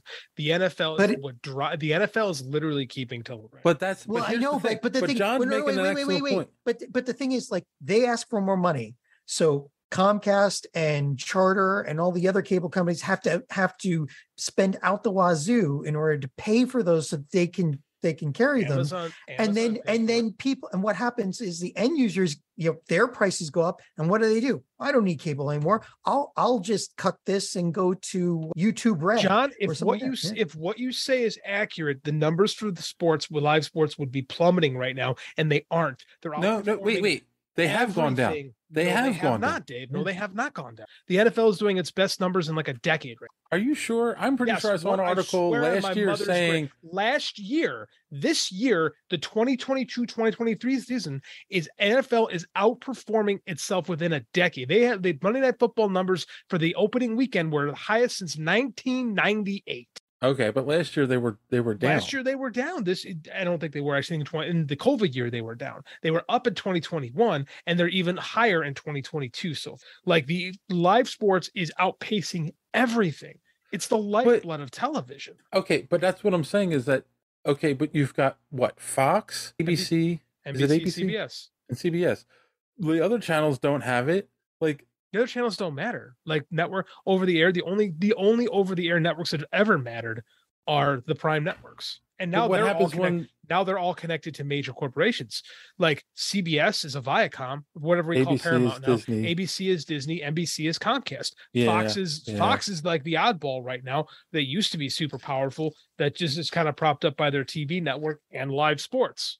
Exactly. I'm about to say live sports is what Fox has, and that's it. That's it. But I mean, I know for a fact that one of the problems with the cable bills these days has been because of them having to pay for those. Like, and that is one of the biggest drivers of any subscription, not just like cable, but streaming as well. That's why people keep these things, because they want to watch the NFL specifically. Here's my question though: if it switched over to streaming, if it like Netflix picked them up, they're gonna try. Do you think people would go to Netflix to watch it? Absolutely. Then Netflix would raise their prices though, because they wouldn't have a choice. They might have to. Then Netflix is hurting. Like, whoever controls the NFL controls media. But whoever controls the NFL. What legitimized Fox as a network in 1994? Oh no, that's what Fox built themselves on. Yeah, the NFL. They existed. They opened in 96 and they were a quarter of a network until they got the NFL. Yeah, people want to try to say Married with Children. No, it was the NFL. That helped. And The Simpsons more so than Married with Children. Those things like helped build the Fox brand. Fox wasn't like functional as a full-fledged network until they got the NFL deal in 1994. Like it was the best gamble. That was the best gamble they ever made. Right. I mean, that's just what it is. Live sports is controlling television right now, which is fine. These streaming cable networks are getting the good. I still don't even know how we got off on this tangent. We need to move on because we've television hero speak. Yeah. Okay, so moving on, Star Wars news guys here. James Earl Jones has officially announced he's going to retire as the voice of Darth Vader. He's 91. What do we think? Yeah. What? He's 91. He should retire. I don't disagree with that, but like, what do we think of that? Like, are they going to just... They sold it to an AI. Right, yeah, that's what I saw. Yeah, they sold it to an AI. So there's an AI James Earl Jones voice? Yes. Yeah. Well, I mean, we're fucking scary. Technologically technologically speaking, we are at the point now. Like they have deep fakes. We are at the point where we are realizing what we knew was going to happen 10, 15 years ago. I'm done. I'm out, guys. I'm out. I'm done. CGI. The AI's taking over. I'm fucking done. The AI's taking over Star Wars. I'm gone. I'm done. Here's the thing. A performance is still going to be tough. Someone's going to have to perform, and they're going to have to loop the AI in over the performance. An AI cannot, right? The AI can. It can approximate, but it can approximate it. Yes, but they can. What they're probably going to do is have a guy perform it, and then the AI would go over it and mirror. Yeah. That's how it's going to have to be because we're not there yet. Like I experimented with an AI audiobook. I was not happy with what I got back. And there's people like your Joanna Penns of the world. They're like, oh, AI audiobooks cheaper, blah, blah, blah, blah. Not good. Could it get there someday? Maybe, but not there. It's not right now. There are services that can take a video like the one we're making now that we don't show because we just do the audio release. But there are services right now that can take this video. We can upload it to there. And if we want to change something that one of us said, it can do it. And in our freaking voice. So like that. And that's just, I try to do that every week with you, John. Stuff. That doesn't include the stuff that, they could do if you got Disney money. So I was talking to one of my kids in my graphics 1 class. So we're teaching them Photoshop and we're working on photo blending. Taking two things and just using a gradient to blend them together. And he said, Mr. Oliva, which is weird to be called, by the way, weird. So he's like, Mr. Oliva, I showed a bunch of people my picture and they couldn't tell that I made it. They thought it was real. I said, yeah, isn't that cool? He goes, yeah. I said, now don't ever trust a photograph that you see on the internet. Yep. And he goes, I never thought of that. I said, yep, you have just learned how to manipulate imagery. Don't trust no, you've just learned how to manipulate people. Is half a bottle enough? Because that's what people have been manipulating people for generations. I know, but you're just using media to do it. There are certain networks that have taken that to like an art form.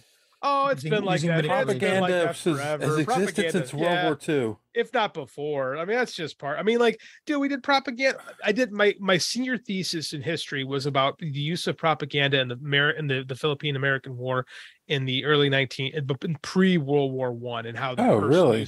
Yeah, that's what I did my thesis on. Nice. And how the Hearst papers basically manipulated America. Yeah, he manipulated American war. But there's a very famous German psychologist from World War II who came up with a theory of propaganda about how to use that in warfare that we follow today. By the way, in everything, like those commercials you watched are based on that theory. Because it works. Yep. Mm-hmm. When you want to have it your way or McDonald's or whatever the fuck you're watching, thank propaganda. We call it a different name now because the term propaganda got ruined. That used to not be a dirty word. Like it was really the Nazis that made that a dirty word because then we associated propaganda with the spread of evil. Damn Nazis. All right. They ruin everything. All right. And then the final news in an interview this week, Feige came out and said, because obviously Wakanda Forever is coming out shortly. And he had said in the interview that they felt when they were starting to plan the movie, it was too early. This is his words. Too early to recast T'Challa, which actually spoke to me in the sense of it was on the table. Like they were considering it. Oh, of course. I mean, they considered everything, I'm sure. But then I kind of wonder, like, why not then push this? Like, why did this have to come out now? Like, they could have pushed this off and recast them later down the line. Probably because they had other things, the Marvel stuff. I'm sure they have things that hinge on the end of this movie. Do you think at some point they will find a way to bring him back? Is it with a different actor? I think we've cast our lot with this. Oh, okay. They'll bring in an AI that does I know enough people that are split on this. I mean, we did the poll and everything, and I do think there are people that feel that he's too important of a character to just let go. There are, same with Iron Man. Like, Yeah. I think that they have not put resurrection on the table, and I don't know if normal people will accept resurrection the way comic book fans do. Agent Coulson? Yeah, but nobody paid attention to Shield. Shield existed. That's not true. Shield was does Marvel pay attention to what Marvel doesn't pay attention Well, to no, Kevin but Feige doesn't pay attention. that's because to what Feige happened in it. didn't like the guy who was running the TV stuff, and they had a Jeff Loeb.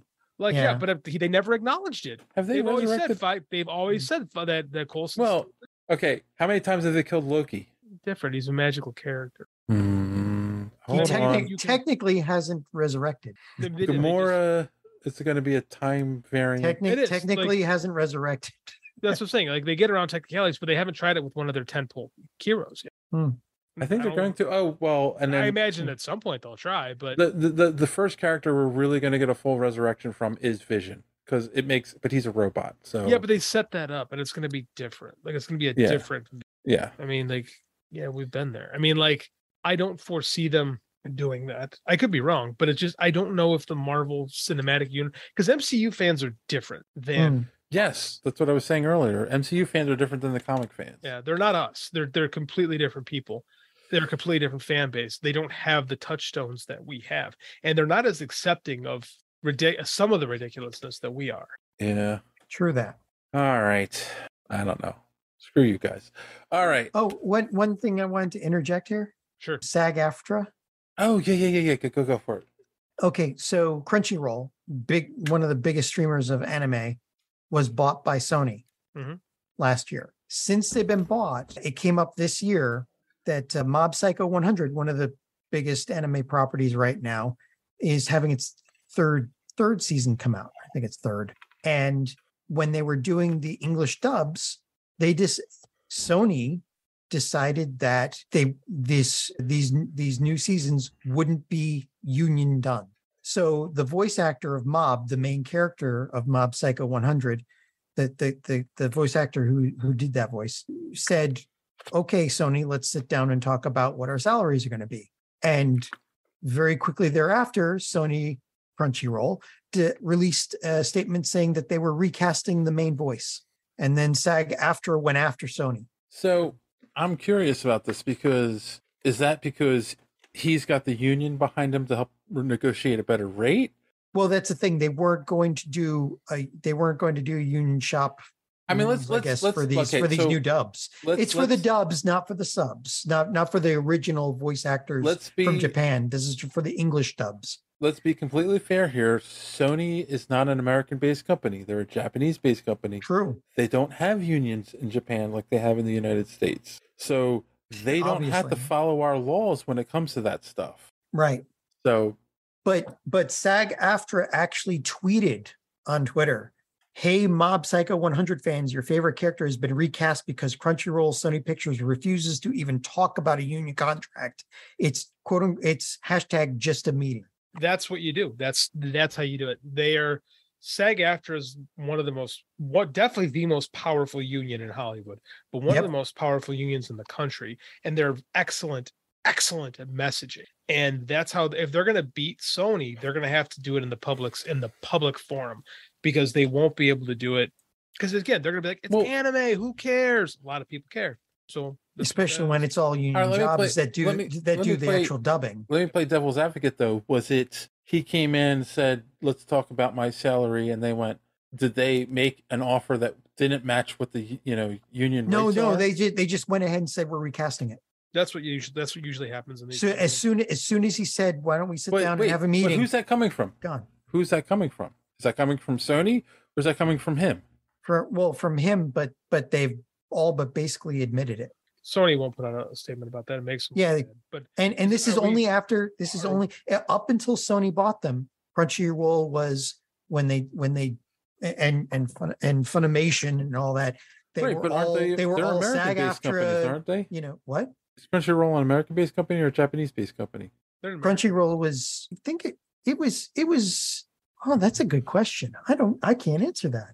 Because if they're an American-based company, they have to deal with the unions. That's the law. they are an American-based company. They had to.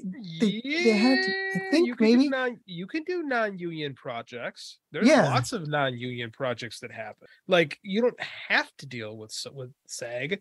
You choose to deal with SAG. Like with SAG, I'm not gonna make your life hard. again. I'm not defending anyone here, but I'm just saying like. I feel like there's a piece missing behind the scenes here somewhere. Like the piece that misses is they bought it and don't want to pay the money. Yeah, right. They don't want to deal with unions and Crunchyroll. Unions are expensive because you deal with quality. Right. When you hire people who work from a union, you're hiring good professionals. But let's be honest here. Sony's one of the biggest freaking companies in the world. They can afford it. Yeah, but they don't want to. They can't. Right. Well, that's the problem though, because like. Right now, the voice actors in Japan and the and even way more so the animators are way underpaid.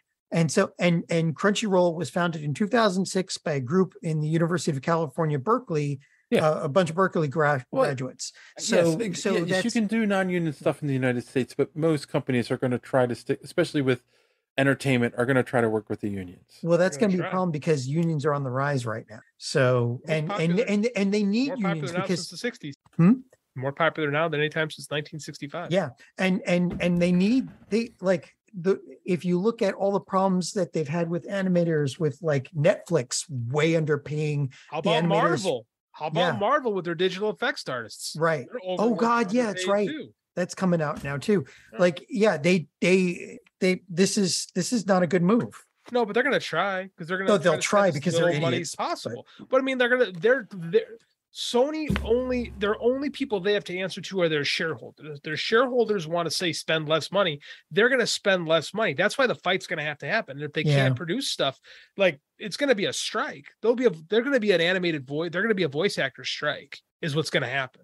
And they've got to back themselves in the corner because they're one of only three streaming services now. Oh, and they have all exclusive projects mostly. So it's, if they go on strike, that's a ton of money they're going to lose. I heard an interesting commentator today talking about shareholder versus stockholder. And a shareholder is somebody that, like, usually in the media, they're talking about somebody who has 1,000 shares or whatever. They're on the board. They're talking about rich people. People are already rich. Whereas opposed to like if you or I went out and bought a stock of Sony, like 1 or 2 shares, they don't give a crap what we think. You're right. But shouldn't they? No, because the shareholders own the majority of the voting power. You're right. They use the problem. But everyone should get a vote.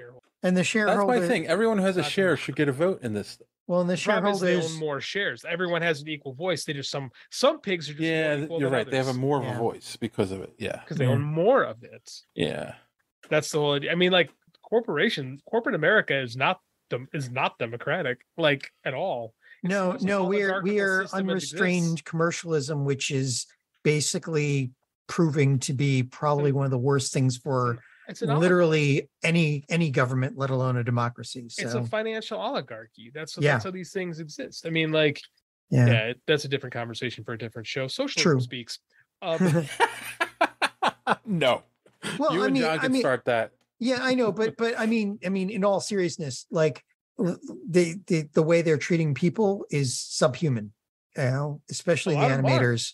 A lot. They're overworked and underpaid, and until you fight back, I mean, like, there's nothing you can do in those foreign countries because a lot of them don't have the same value on work that the United States always put on the value of work. Right? We don't put much, and we put very little into it. But we do more than a lot of those places. You know. I mean, it's funny. We haven't in a long time, but we've interviewed a lot of voice actors on this show, and a lot of them are like. They don't just do one voice and they're known for it, or 3 voices and they're like hundreds. They're hundreds. They're constantly working, and I do believe that's because they're not paid as much as other actors. And it's like they're all members of SAG-AFTRA. Like most of them are, but it's different. The rate, like a SAG, it's not SAG. I think it's AFTRA. And SAG-AFTRA is the same thing. It wasn't always. Yeah, but I still don't think they get paid the same thing as like I think Robert Downey Jr. No, clearly. Well, I mean, I think it's the minimum, and I think the minimum for a voice actor is different than minimum for. But they're guaranteed. It's something. Like a waiter minimum wage versus a regular minimum wage. Yeah, something like that. I mean, I'm not an expert in contract law, but there's definitely a difference. And they're guaranteed not to get taken advantage of, like, more than they already are. But like, it's not going to be like in Japan where, you know, you're paid $1. But the point I'm making is $1 for like 5 hours of work. But the point I'm making is that they're already at the bottom of the barrel, and like for Sony to turn around and go like, yeah, we're not even going to pay you the bottom of the barrel in the United States. Yeah, that's the problem. Yeah. So exactly.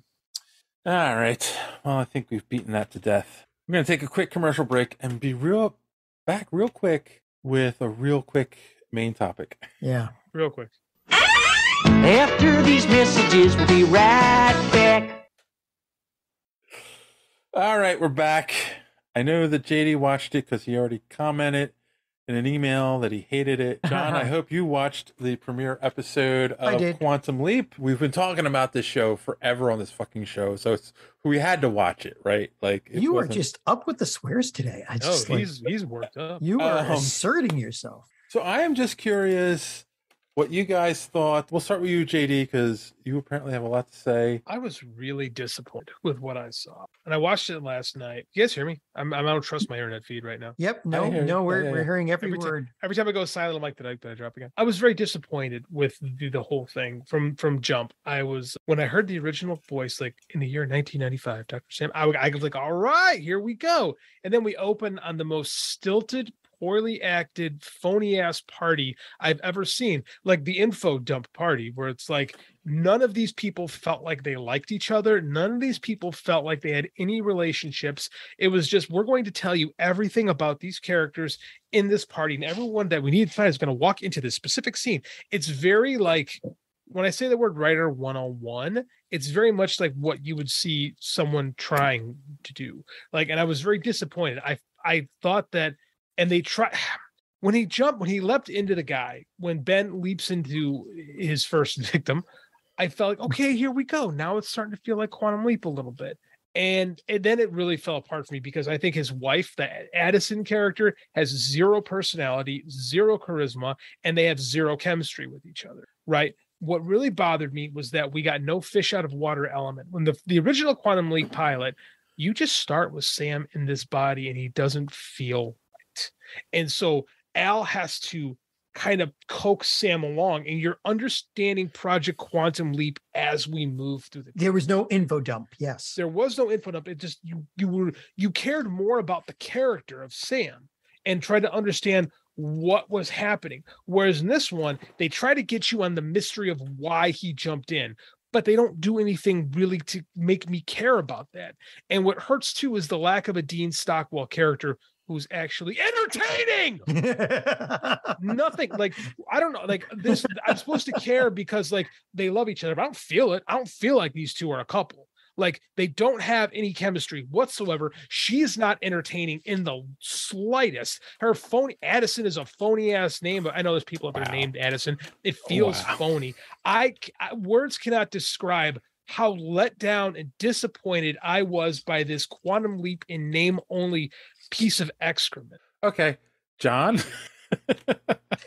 I only watched it today, but before that, I had heard enough about the casting that made me hate it. So the reason why they don't have Scott Bakula on is not because he didn't have time to do it, because he's starting another show now, a Western show, by the way. No, that show fell through, but go ahead. It fell through. Okay. Yeah. But the reason why he's not part of this is because NBC told him they didn't want him because they were going in a quote different direction.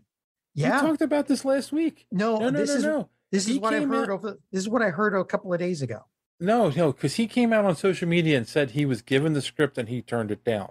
That's different. That's what he said. That's what he says.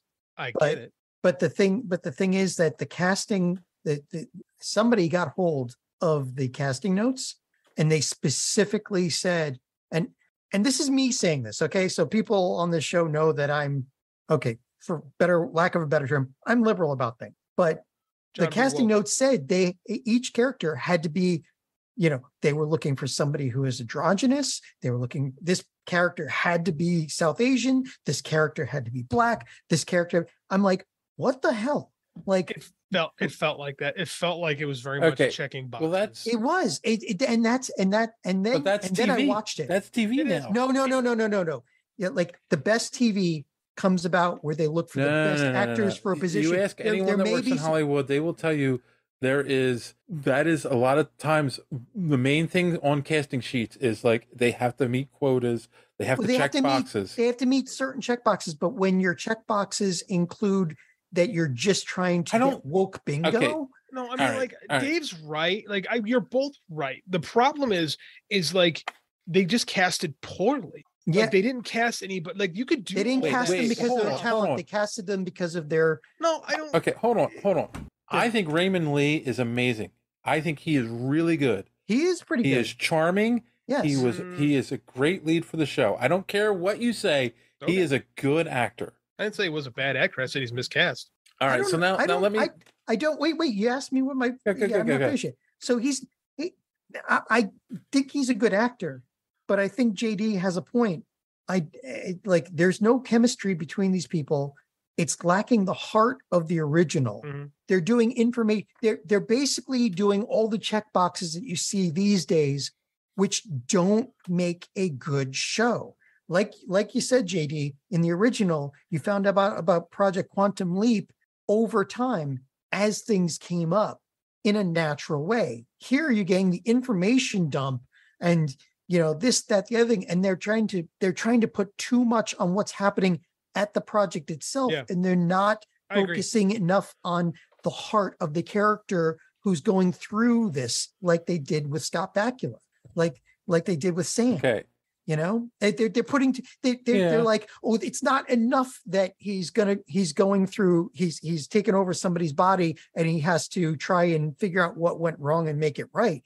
No, we have to add all of this other intrigue going on in the actual, place itself. I don't care about Project Leap. Right. I care about the Leaper. Yes, exactly. And I don't feel like I got enough. Like, I look in her eyes and I just don't feel anything. It's just like, what?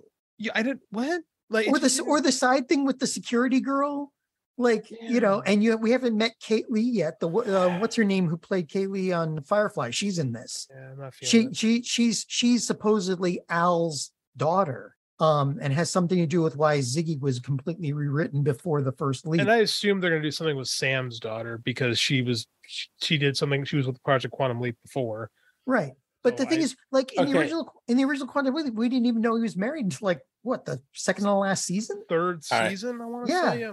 In this, they're trying to make you care about this couple that they gave you 5 seconds to understand, and there's no chemistry between. They're trying to be different, and I get that. I just don't think that it worked. I don't think it was casted well because it's not what the show was about. The show was about the person. Can I talk now?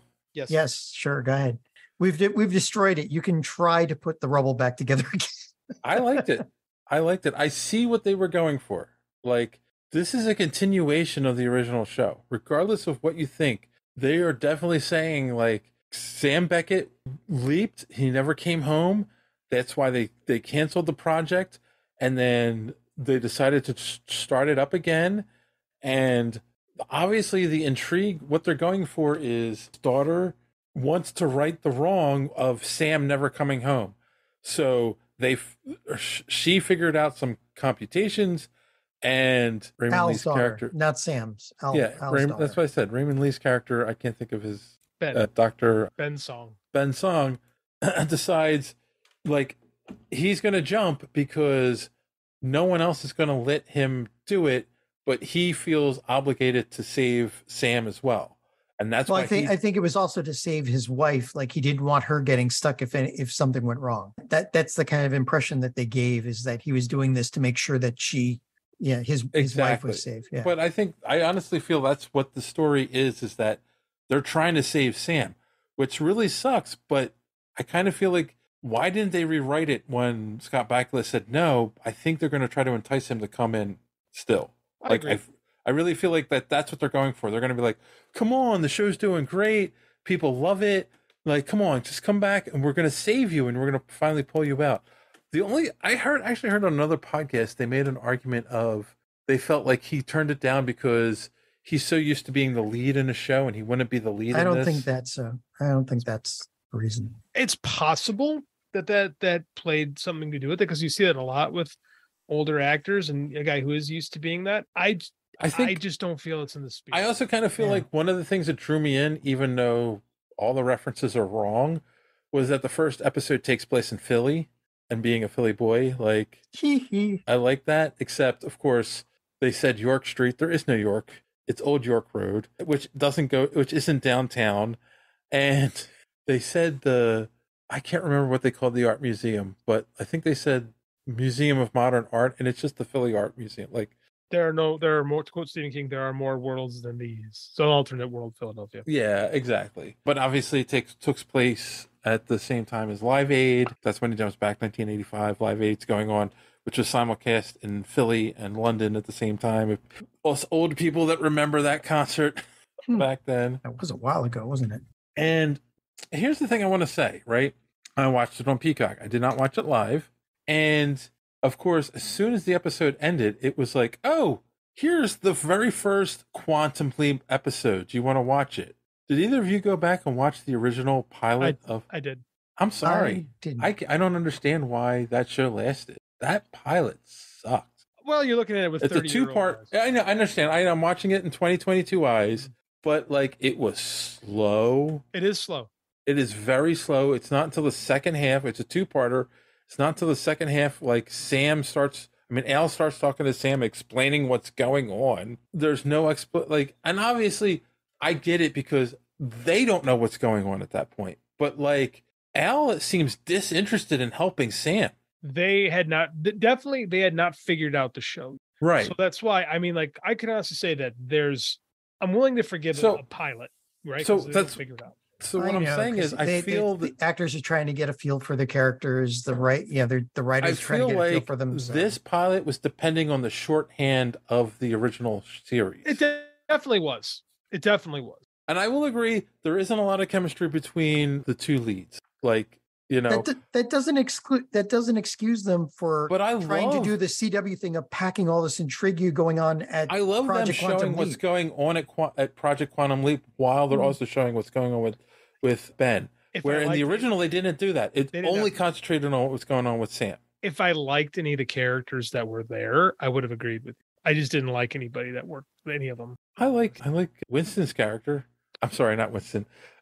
He's just doing Ernie Hudson. Like, what is his? I mean, like, what is his character other than being? I'm the guy who has to really shoulder the load of this because I'm working with a bunch of people that aren't, really experienced it. But they're doing show don't tell, right? They're not showing us, like, was it the androgynous character? Suddenly had to go out into the hallway and oh, I'm so upset. I'm like, no, you're showing me that they're upset. You're not showing me, you're telling me, you're beating me over the head. Oh, this character is upset about this. Oh, the security person is, needs to go, wants to get fired because, she didn't do her job right. It's like, no, show me. Don't beat me over the head. We're in 2022. We're very intelligent, people now. And we have all this history of the old show under us. We don't need you to beat us over the head with all of this exposition and crap.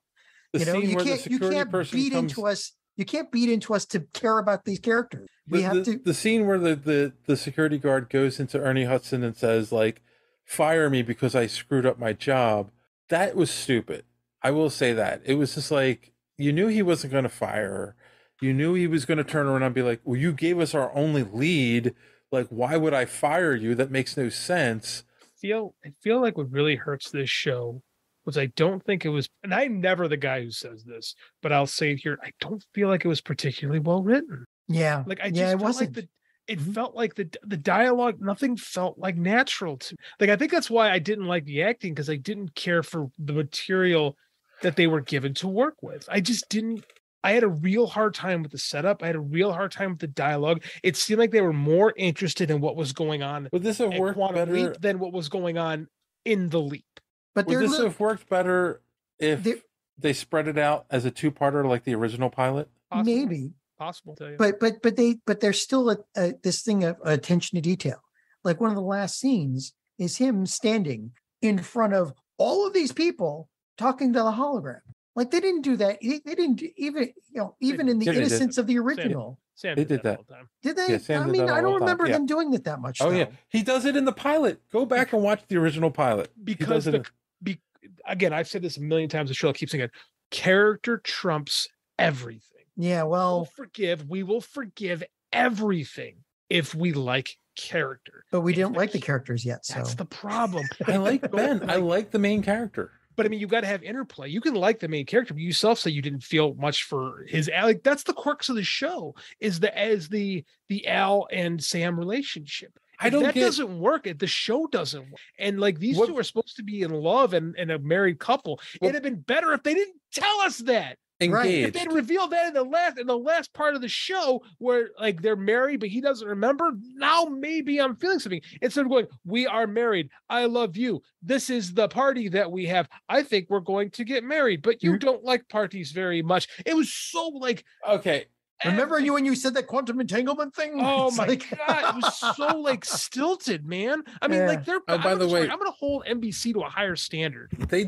They did a crappy explanation of quantum entanglement in the premiere of the original Quantum Leap as well. I'll give you guys that. But hey, back then that was just a brand new theory, dude. He's like, take a piece of string and gumble it up, and it's like the particles are all touching. It was like, quantum entanglement theory has come a long way since then. Yeah. But that has nothing to do way with anything. It's just, and that's okay for those who don't understand quantum physics at all. Like a lot of Quantum Leap is based on the concept of quantum entanglement, or quantum foam. Yeah, I mean it depends on which branch of quantum theory. How do you kill a vampire? Doesn't matter. There's no such thing as vampires. There is such thing as quantum entanglement. It doesn't matter to an audience looking for entertainment. What matters is, do we care about the characters? Mm-hmm. And again, I think the guy who plays Ben is very talented. I don't think this role is right for him. I don't know. I like him. I like him. I don't think he's a bad actor. I kind of feel like the twist that comes in the episode where the person he leaped into was actually an undercover cop. Wait, hold on. Would have come better if it was a two-parter and it ended with them finding out he's an undercover cop. They didn't care about that. They care about like these characters that the Quantum Leap were supposed to feel for the people behind the scenes. I don't like it's like fucking Arrow. Well, you got like the team working behind Oliver. Like this show seems like it's trying to ape more of that stuff, or like maybe they'll find the legs and they'll concentrate more on Ben's leaps going forward. Let's face it. Scott Bakula had something about him, the way he acted and everything that made people care about him. And like in this, you don't have any of that. I'm willing to say Raymond Lee has the same charisma as Scott Bakula. No, not even close. It's different. He can have a different charisma, and that's okay. I mean, like, and I do think the main problem, and this is the thing with acting, is actors have to give and they have to take, and they have to be feeling each other. The second they had those two read together and they said, yes, go with it, is where the show is lost to me. Like, that's a huge problem. She and him, I mean, she could be a great actress too. I don't feel it with the two of them. And it's like you watch auditions, like there's some great Cheers auditions, right? Where you're watching like, oh, really? He was making a great point about Cheers, ladies and gentlemen, but he froze up. Give him a second. I mean, he was just getting heated up. So I love the image. He looks like he's yelling at us as usual. He might have frozen. I'm sorry. I agree with JD. Like, I think there was some miscasting going on. And like I said, the rumors I heard were that they got a hold of the casting sheet and it was like, but they were just playing woke bingo. And again, this is coming from me that is not making that into that's normally not a bad thing unless your whole thing. But the whole thing was that came out. Who cares who the actors are? Who cares how good they are? Just make sure they fill a certain role. I mean, Scott Bakula's publicist came out and said this a while ago. And that's why Scott Bakula came out and said right before the premiere, like, no, they asked me to do it and I turned it down. That's his publicist though. Like, I don't know. But again, like even regardless of that, the writing should have been better on this. Like they're trying to make this a flagship thing. It's built on a huge amount of goodwill from the original Quantum Leap. There is no reason why they should have hacked the original script for this. So are you telling me you hate the main actor in this? So you hate Asian? I don't know. I don't hate it. I just think it's a combination of pretty bad writing and, again, a first episode where they're still trying to figure out, the actors trying to figure out how they're going to play the character. They're trying to figure out how the writers think the character is and all that. I think it's just a combination of a bunch of things, but the writing should have been better right off the bat. And they should have, I don't think that they picked the actors on them. Like, they didn't pick the actors because they were perfect actor for the roles that they were looking for. I'll agree with some of the roles, but I do think that Raymond Lee was picked because he's a good actor. I think he's a good lead. Hey guys, can you hear me? Yep. Yes. Yeah. I had to dial in on my phone because my internet died because it's tired of me talking about Quantum Leap. I had a point. Oh yeah, you ever watch these interviews? I'm sorry, you ever watch these old auditions for like Cheers and stuff like that where you see like known actors play off each other, and it's like, oh, this is okay, and then you see the Shelley Long Ted Danson when you're like, oh yeah, that's it. Yep. Or like when you watch, there's this one where for Star Wars, William Katz auditioning for Luke Skywalker. And William Katz auditioned?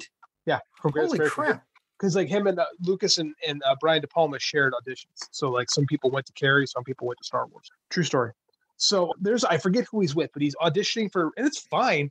It's okay. And then you see Mark Hamill and Carrie Fisher. You're like, oh yeah, it's that. Yeah. Russell, one of my favorite actors of all time. Yep. Auditioning to be Han Solo. And you're like, no, it's Harrison Ford. Right. And again, like, it's not bad actors. They're just not right for the role. I just don't think that these two people, which is supposed to be the crux of the show, it didn't work for me. So, side note, I find that so funny. So many actors who went on to have amazing careers auditioned for Star Wars, and yet when Carrie Fisher, Mark Hamill, and Harrison Ford were making the movie, they were all like,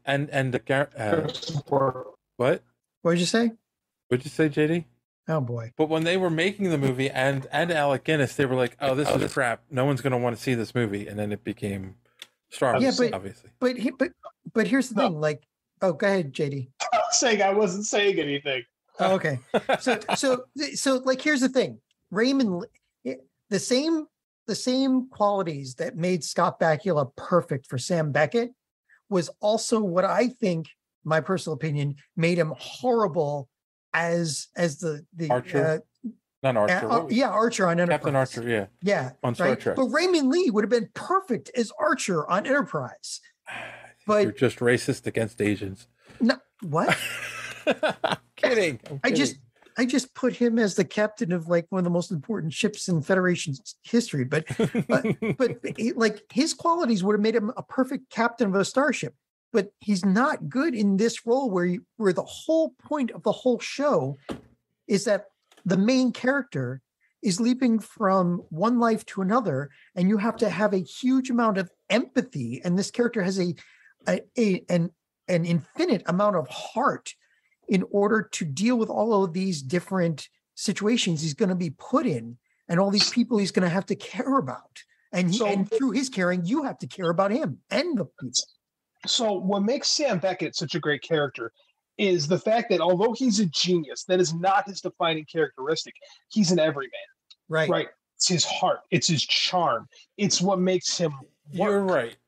It's the fact that, and again, it doesn't have to be the same. They probably wanted it to be different. I just don't think what they gave us worked. Yeah. Right. Because you're right. Because they are making Ben Son's genius his defining characteristic so far. That might change. Right, because they didn't. Go ahead. With Sam, we didn't see that until like it would come out. Because Sam had that Swiss cheese brain, all we saw was his heart. Exactly. You're right. Right, because they make a point of saying he has Swiss cheese brain as well, Ben, like he can't remember anything. But yet he remembers all these different languages. He remembers some physics that helps him out of the situation. I get what you're saying. But he can't remember how to drive. That's what, again, it's plot convenience. Right. And again, it was too with Quantum Leap, but again, the Sam Beckett character is so likable that you're willing to forgive him. And you can believe that Sam cares so much about the people's lives that he leaps into, that he has to fix them. Yeah. Like that's all he cares. Because he wants to. He has to. But they make that point in this episode, in the first episode, where he could have just called the cops and leaped home, but he was like, but if I do that, the guy who's trying to help his wife is going to die. So he realized, like, I've got to stay and stop him. It's like what John said. They told us it. I didn't feel it. Right. With Sam Beckett, you felt it. Like he's talking to these characters, and you can see in his eyes, like, I have to help them. And he never has to say, no, I have. Like, it never is expressed, well, I have to, but I can't, but. No, it's always like, no, we got to stay until we. I mean, like, it's the empathy of Sam Beckett. That's what makes the character work. Yeah. If the writing were better, he wouldn't have had to say, no, I have to stay. He would have just put the phone down and walked. Right? Show, don't tell. Especially in acting. Acting is all about emotion. Yeah. Right. And again, I think it could be the character. I think the character of Ben Song is supposed to be super analytical when I don't think that works. That could have worked for the Al character, right? Instead of like this womanizing over the top, a Guido essentially. If they'd have made that character like super analytical and like Data from Star Trek, that could have worked in that case. Instead, we get the void of charisma. Yeah. Yeah. All right. I don't know. I still liked it. I'm going to keep watching it. Oh, again, I've got, and bless you, man. I mean, like, I'm going to say this, like I said, I like the Lois and Clark pilot, but I didn't love it enough to want to go back. This one, it's in the same category for me. I didn't even like it all that much. Like, and I haven't heard a lot of great things about it. I think a lot of people are kind of, it seems like the initial wave is kind of on the same page as John and I. I hope I'm wrong. I hope this, because again, it's happened before. I referenced Cheers. It took Cheers 3 years to figure out what it was. I think once they announce that the Scott Bakula is coming back and the story is going to be them saving him, people will be like, all right, I'll give it a chance. If he wants to come back. I mean, like, if the buzz on this is bad, he might just want to stay away. Yeah, that's true too. And I'm not sure what the buzz is, to be quite honest with you. Just the conference, like I said, the few comic people because I tweeted last night that I didn't care for it. And I had a bunch of comic people talking to me about it, and it seems like they weren't digging it either. Yeah. Again, it's not terrible. It's not a terrible show. The problem is you calling it Quantum Leap. And like when you call it Quantum Leap, it has certain expectations. This is the problem with reboot culture, is when you tell me it's going to be this and it's not this, it doesn't work. Very few shows are Star Trek The Next Generation, where you can be something different and still be effective. Yeah. Yep. True. But how different is Star Trek The Next Generation from the original? You have Data is your Vulcan. You're right. Riker is your Kirk. Yeah. So it's different enough, but I don't disagree. Yeah. All right. Well, that's enough of that nonsense. Stupid. If you like the show, keep watching it. If you haven't watched it yet, I think you should check it out, the first episode at least. Let us know what you think. Dave, put a poll up. I'm curious to see what people think. All right, that'd be a good idea. We're going to do a poll. All right, so let's wrap this up. Do we have any recommendations, or did you learn anything on the podcast this week? And we'll start with John. I learned that I should not have 4 shots of bourbon before I come on the show. Oh, John, I'm drunk, so I don't care. Okay. I drank half a bottle of this stuff. More than half a bottle. Look at that. Yeah, nice. Beyond that, though, I'm Irish, so I handle it a lot better, I guess. But I mean, I've also learned that I'm glad that I like subs rather than dubs for anime, because rather than doms, you prefer subs to doms. Yeah, subs to doms. Right. Nice. Subs to doms. Nice. Too controversial for an episode title. No, I think this is going to be called Drunk Leaping. But go ahead. I've got. Other than that, I've got. It's getting harder because, like I said, this was a very light season for anime, and I've already pretty much suggested everything that I like. Parallel World Pharmacy ended as good as it started, which makes it for me the standout for this season. But otherwise, I've got nothing really I can suggest right now. All so right. Except maybe JD's books, because I just started reading your books, JD. I finally got them all queued up in Kindle, and I just started reading the Book of Jericho. So I'm on book 1, and I'm going to power through that this week. Be kind. Did you read Harvest Moon yet? No, should I? The prequel. Now I'll read Harvest Moon first then. Okay. You can read them out of order. Book of Jericho has nothing to do with Harvest Moon, but The Devil's Prayer comes right after Harvest Moon, so I recommend. It's also a better book, so quite frankly. So read Harvest Moon first, then you can read either order. I mean, like, you could read Book of Jericho and then Harvest Moon. Can I have Harvest a map? No, just those two. It's like when I wrote it, like I felt like I needed a prequel book, and the prequel book wound up becoming like important. It's fine. Okay. You don't need it. I'll download it first because I'm already just on chapter 2 of Jericho. So I'll just switch to Harvest Moon, finish that off, and get this. So anyway, that's all I've got. I got nothing else. What about you, JD? I learned that my internet connection freaking sucks, and it's done nothing but let me down. And it's like that in the car. It hasn't been this bad before, though. No, it hasn't. Today, I don't know what's with our internet today. It's just been awful. Anyway, I just finished Fairy Tale, the latest book by Stephen King.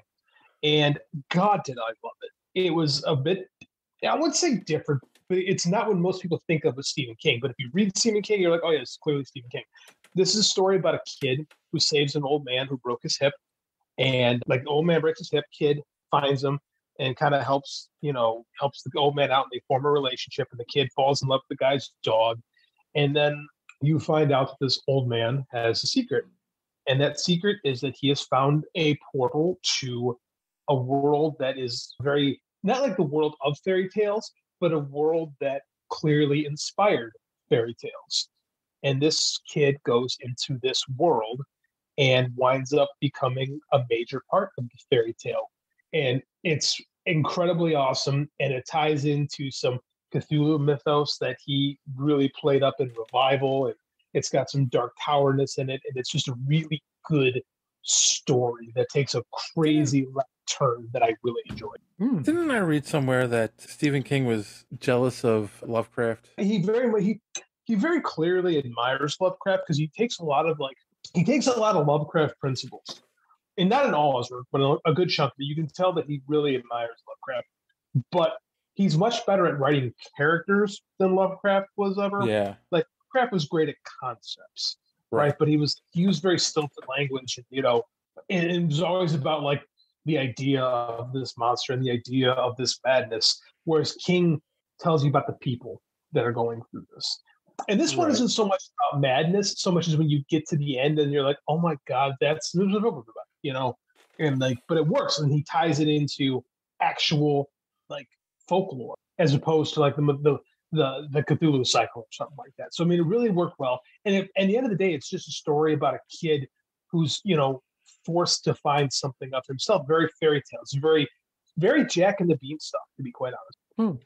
Very much based in Jack and the Beanstalk. And because I finished Revival before this, and that was such a downbeat, downtrodden, made life story. And this one, it works as a complement to that one. Where this one, I felt great. I felt great after reading this book. So I can't say enough good things about it. Neat. All right. Well, I learned something about John that I can't share. Even though we've been friends for over 10 years, it's weird to learn new things about people. No, he had a third nipple. Exactly. I also learned that a half a bottle of saucy apple liqueur will knock me on my ass. And of course, I would recommend that you go to superheroespeak.com, where you can find the podcast every week. Links to all our social media at the top of the page. Comic book reviews by our good friend D Square for now. If you want to write reviews for us, hit me up. Send an email to dave@superheroespeak.com or on social media at superheroespeak. And, we're looking for people who are willing to take our abuse and write some great comic book reviews. And can you throw a Twitter post up on there because we can share it, and I think we can find some people. All right, I will do that. And then also, I would recommend, look, you know what? Go watch Quantum Leap. Let us know what you think. Yeah, don't listen to the haters. We're going to put a poll up. Seriously want to know what people are thinking about this show. I enjoyed it, and I think it mainly was resting on Raymond Lee's shoulders. I think he's charming. I think he's a great actor, and I think he's a good lead. And I will also recommend, make sure that you watch at least the first episode of Sandman, because JD missed this part while he was out. But we will be reviewing the first episode of that because our audience demanded it on social media. So, and John has already watched the show. And it's well worth it. You should be happy. Yeah. So we will be talking about that on next week's episode So until then, as always, thanks for listening, and don't let your cape go on the door. Have a good week. Fuck. What? I felt like we needed a fuck at the end of this episode.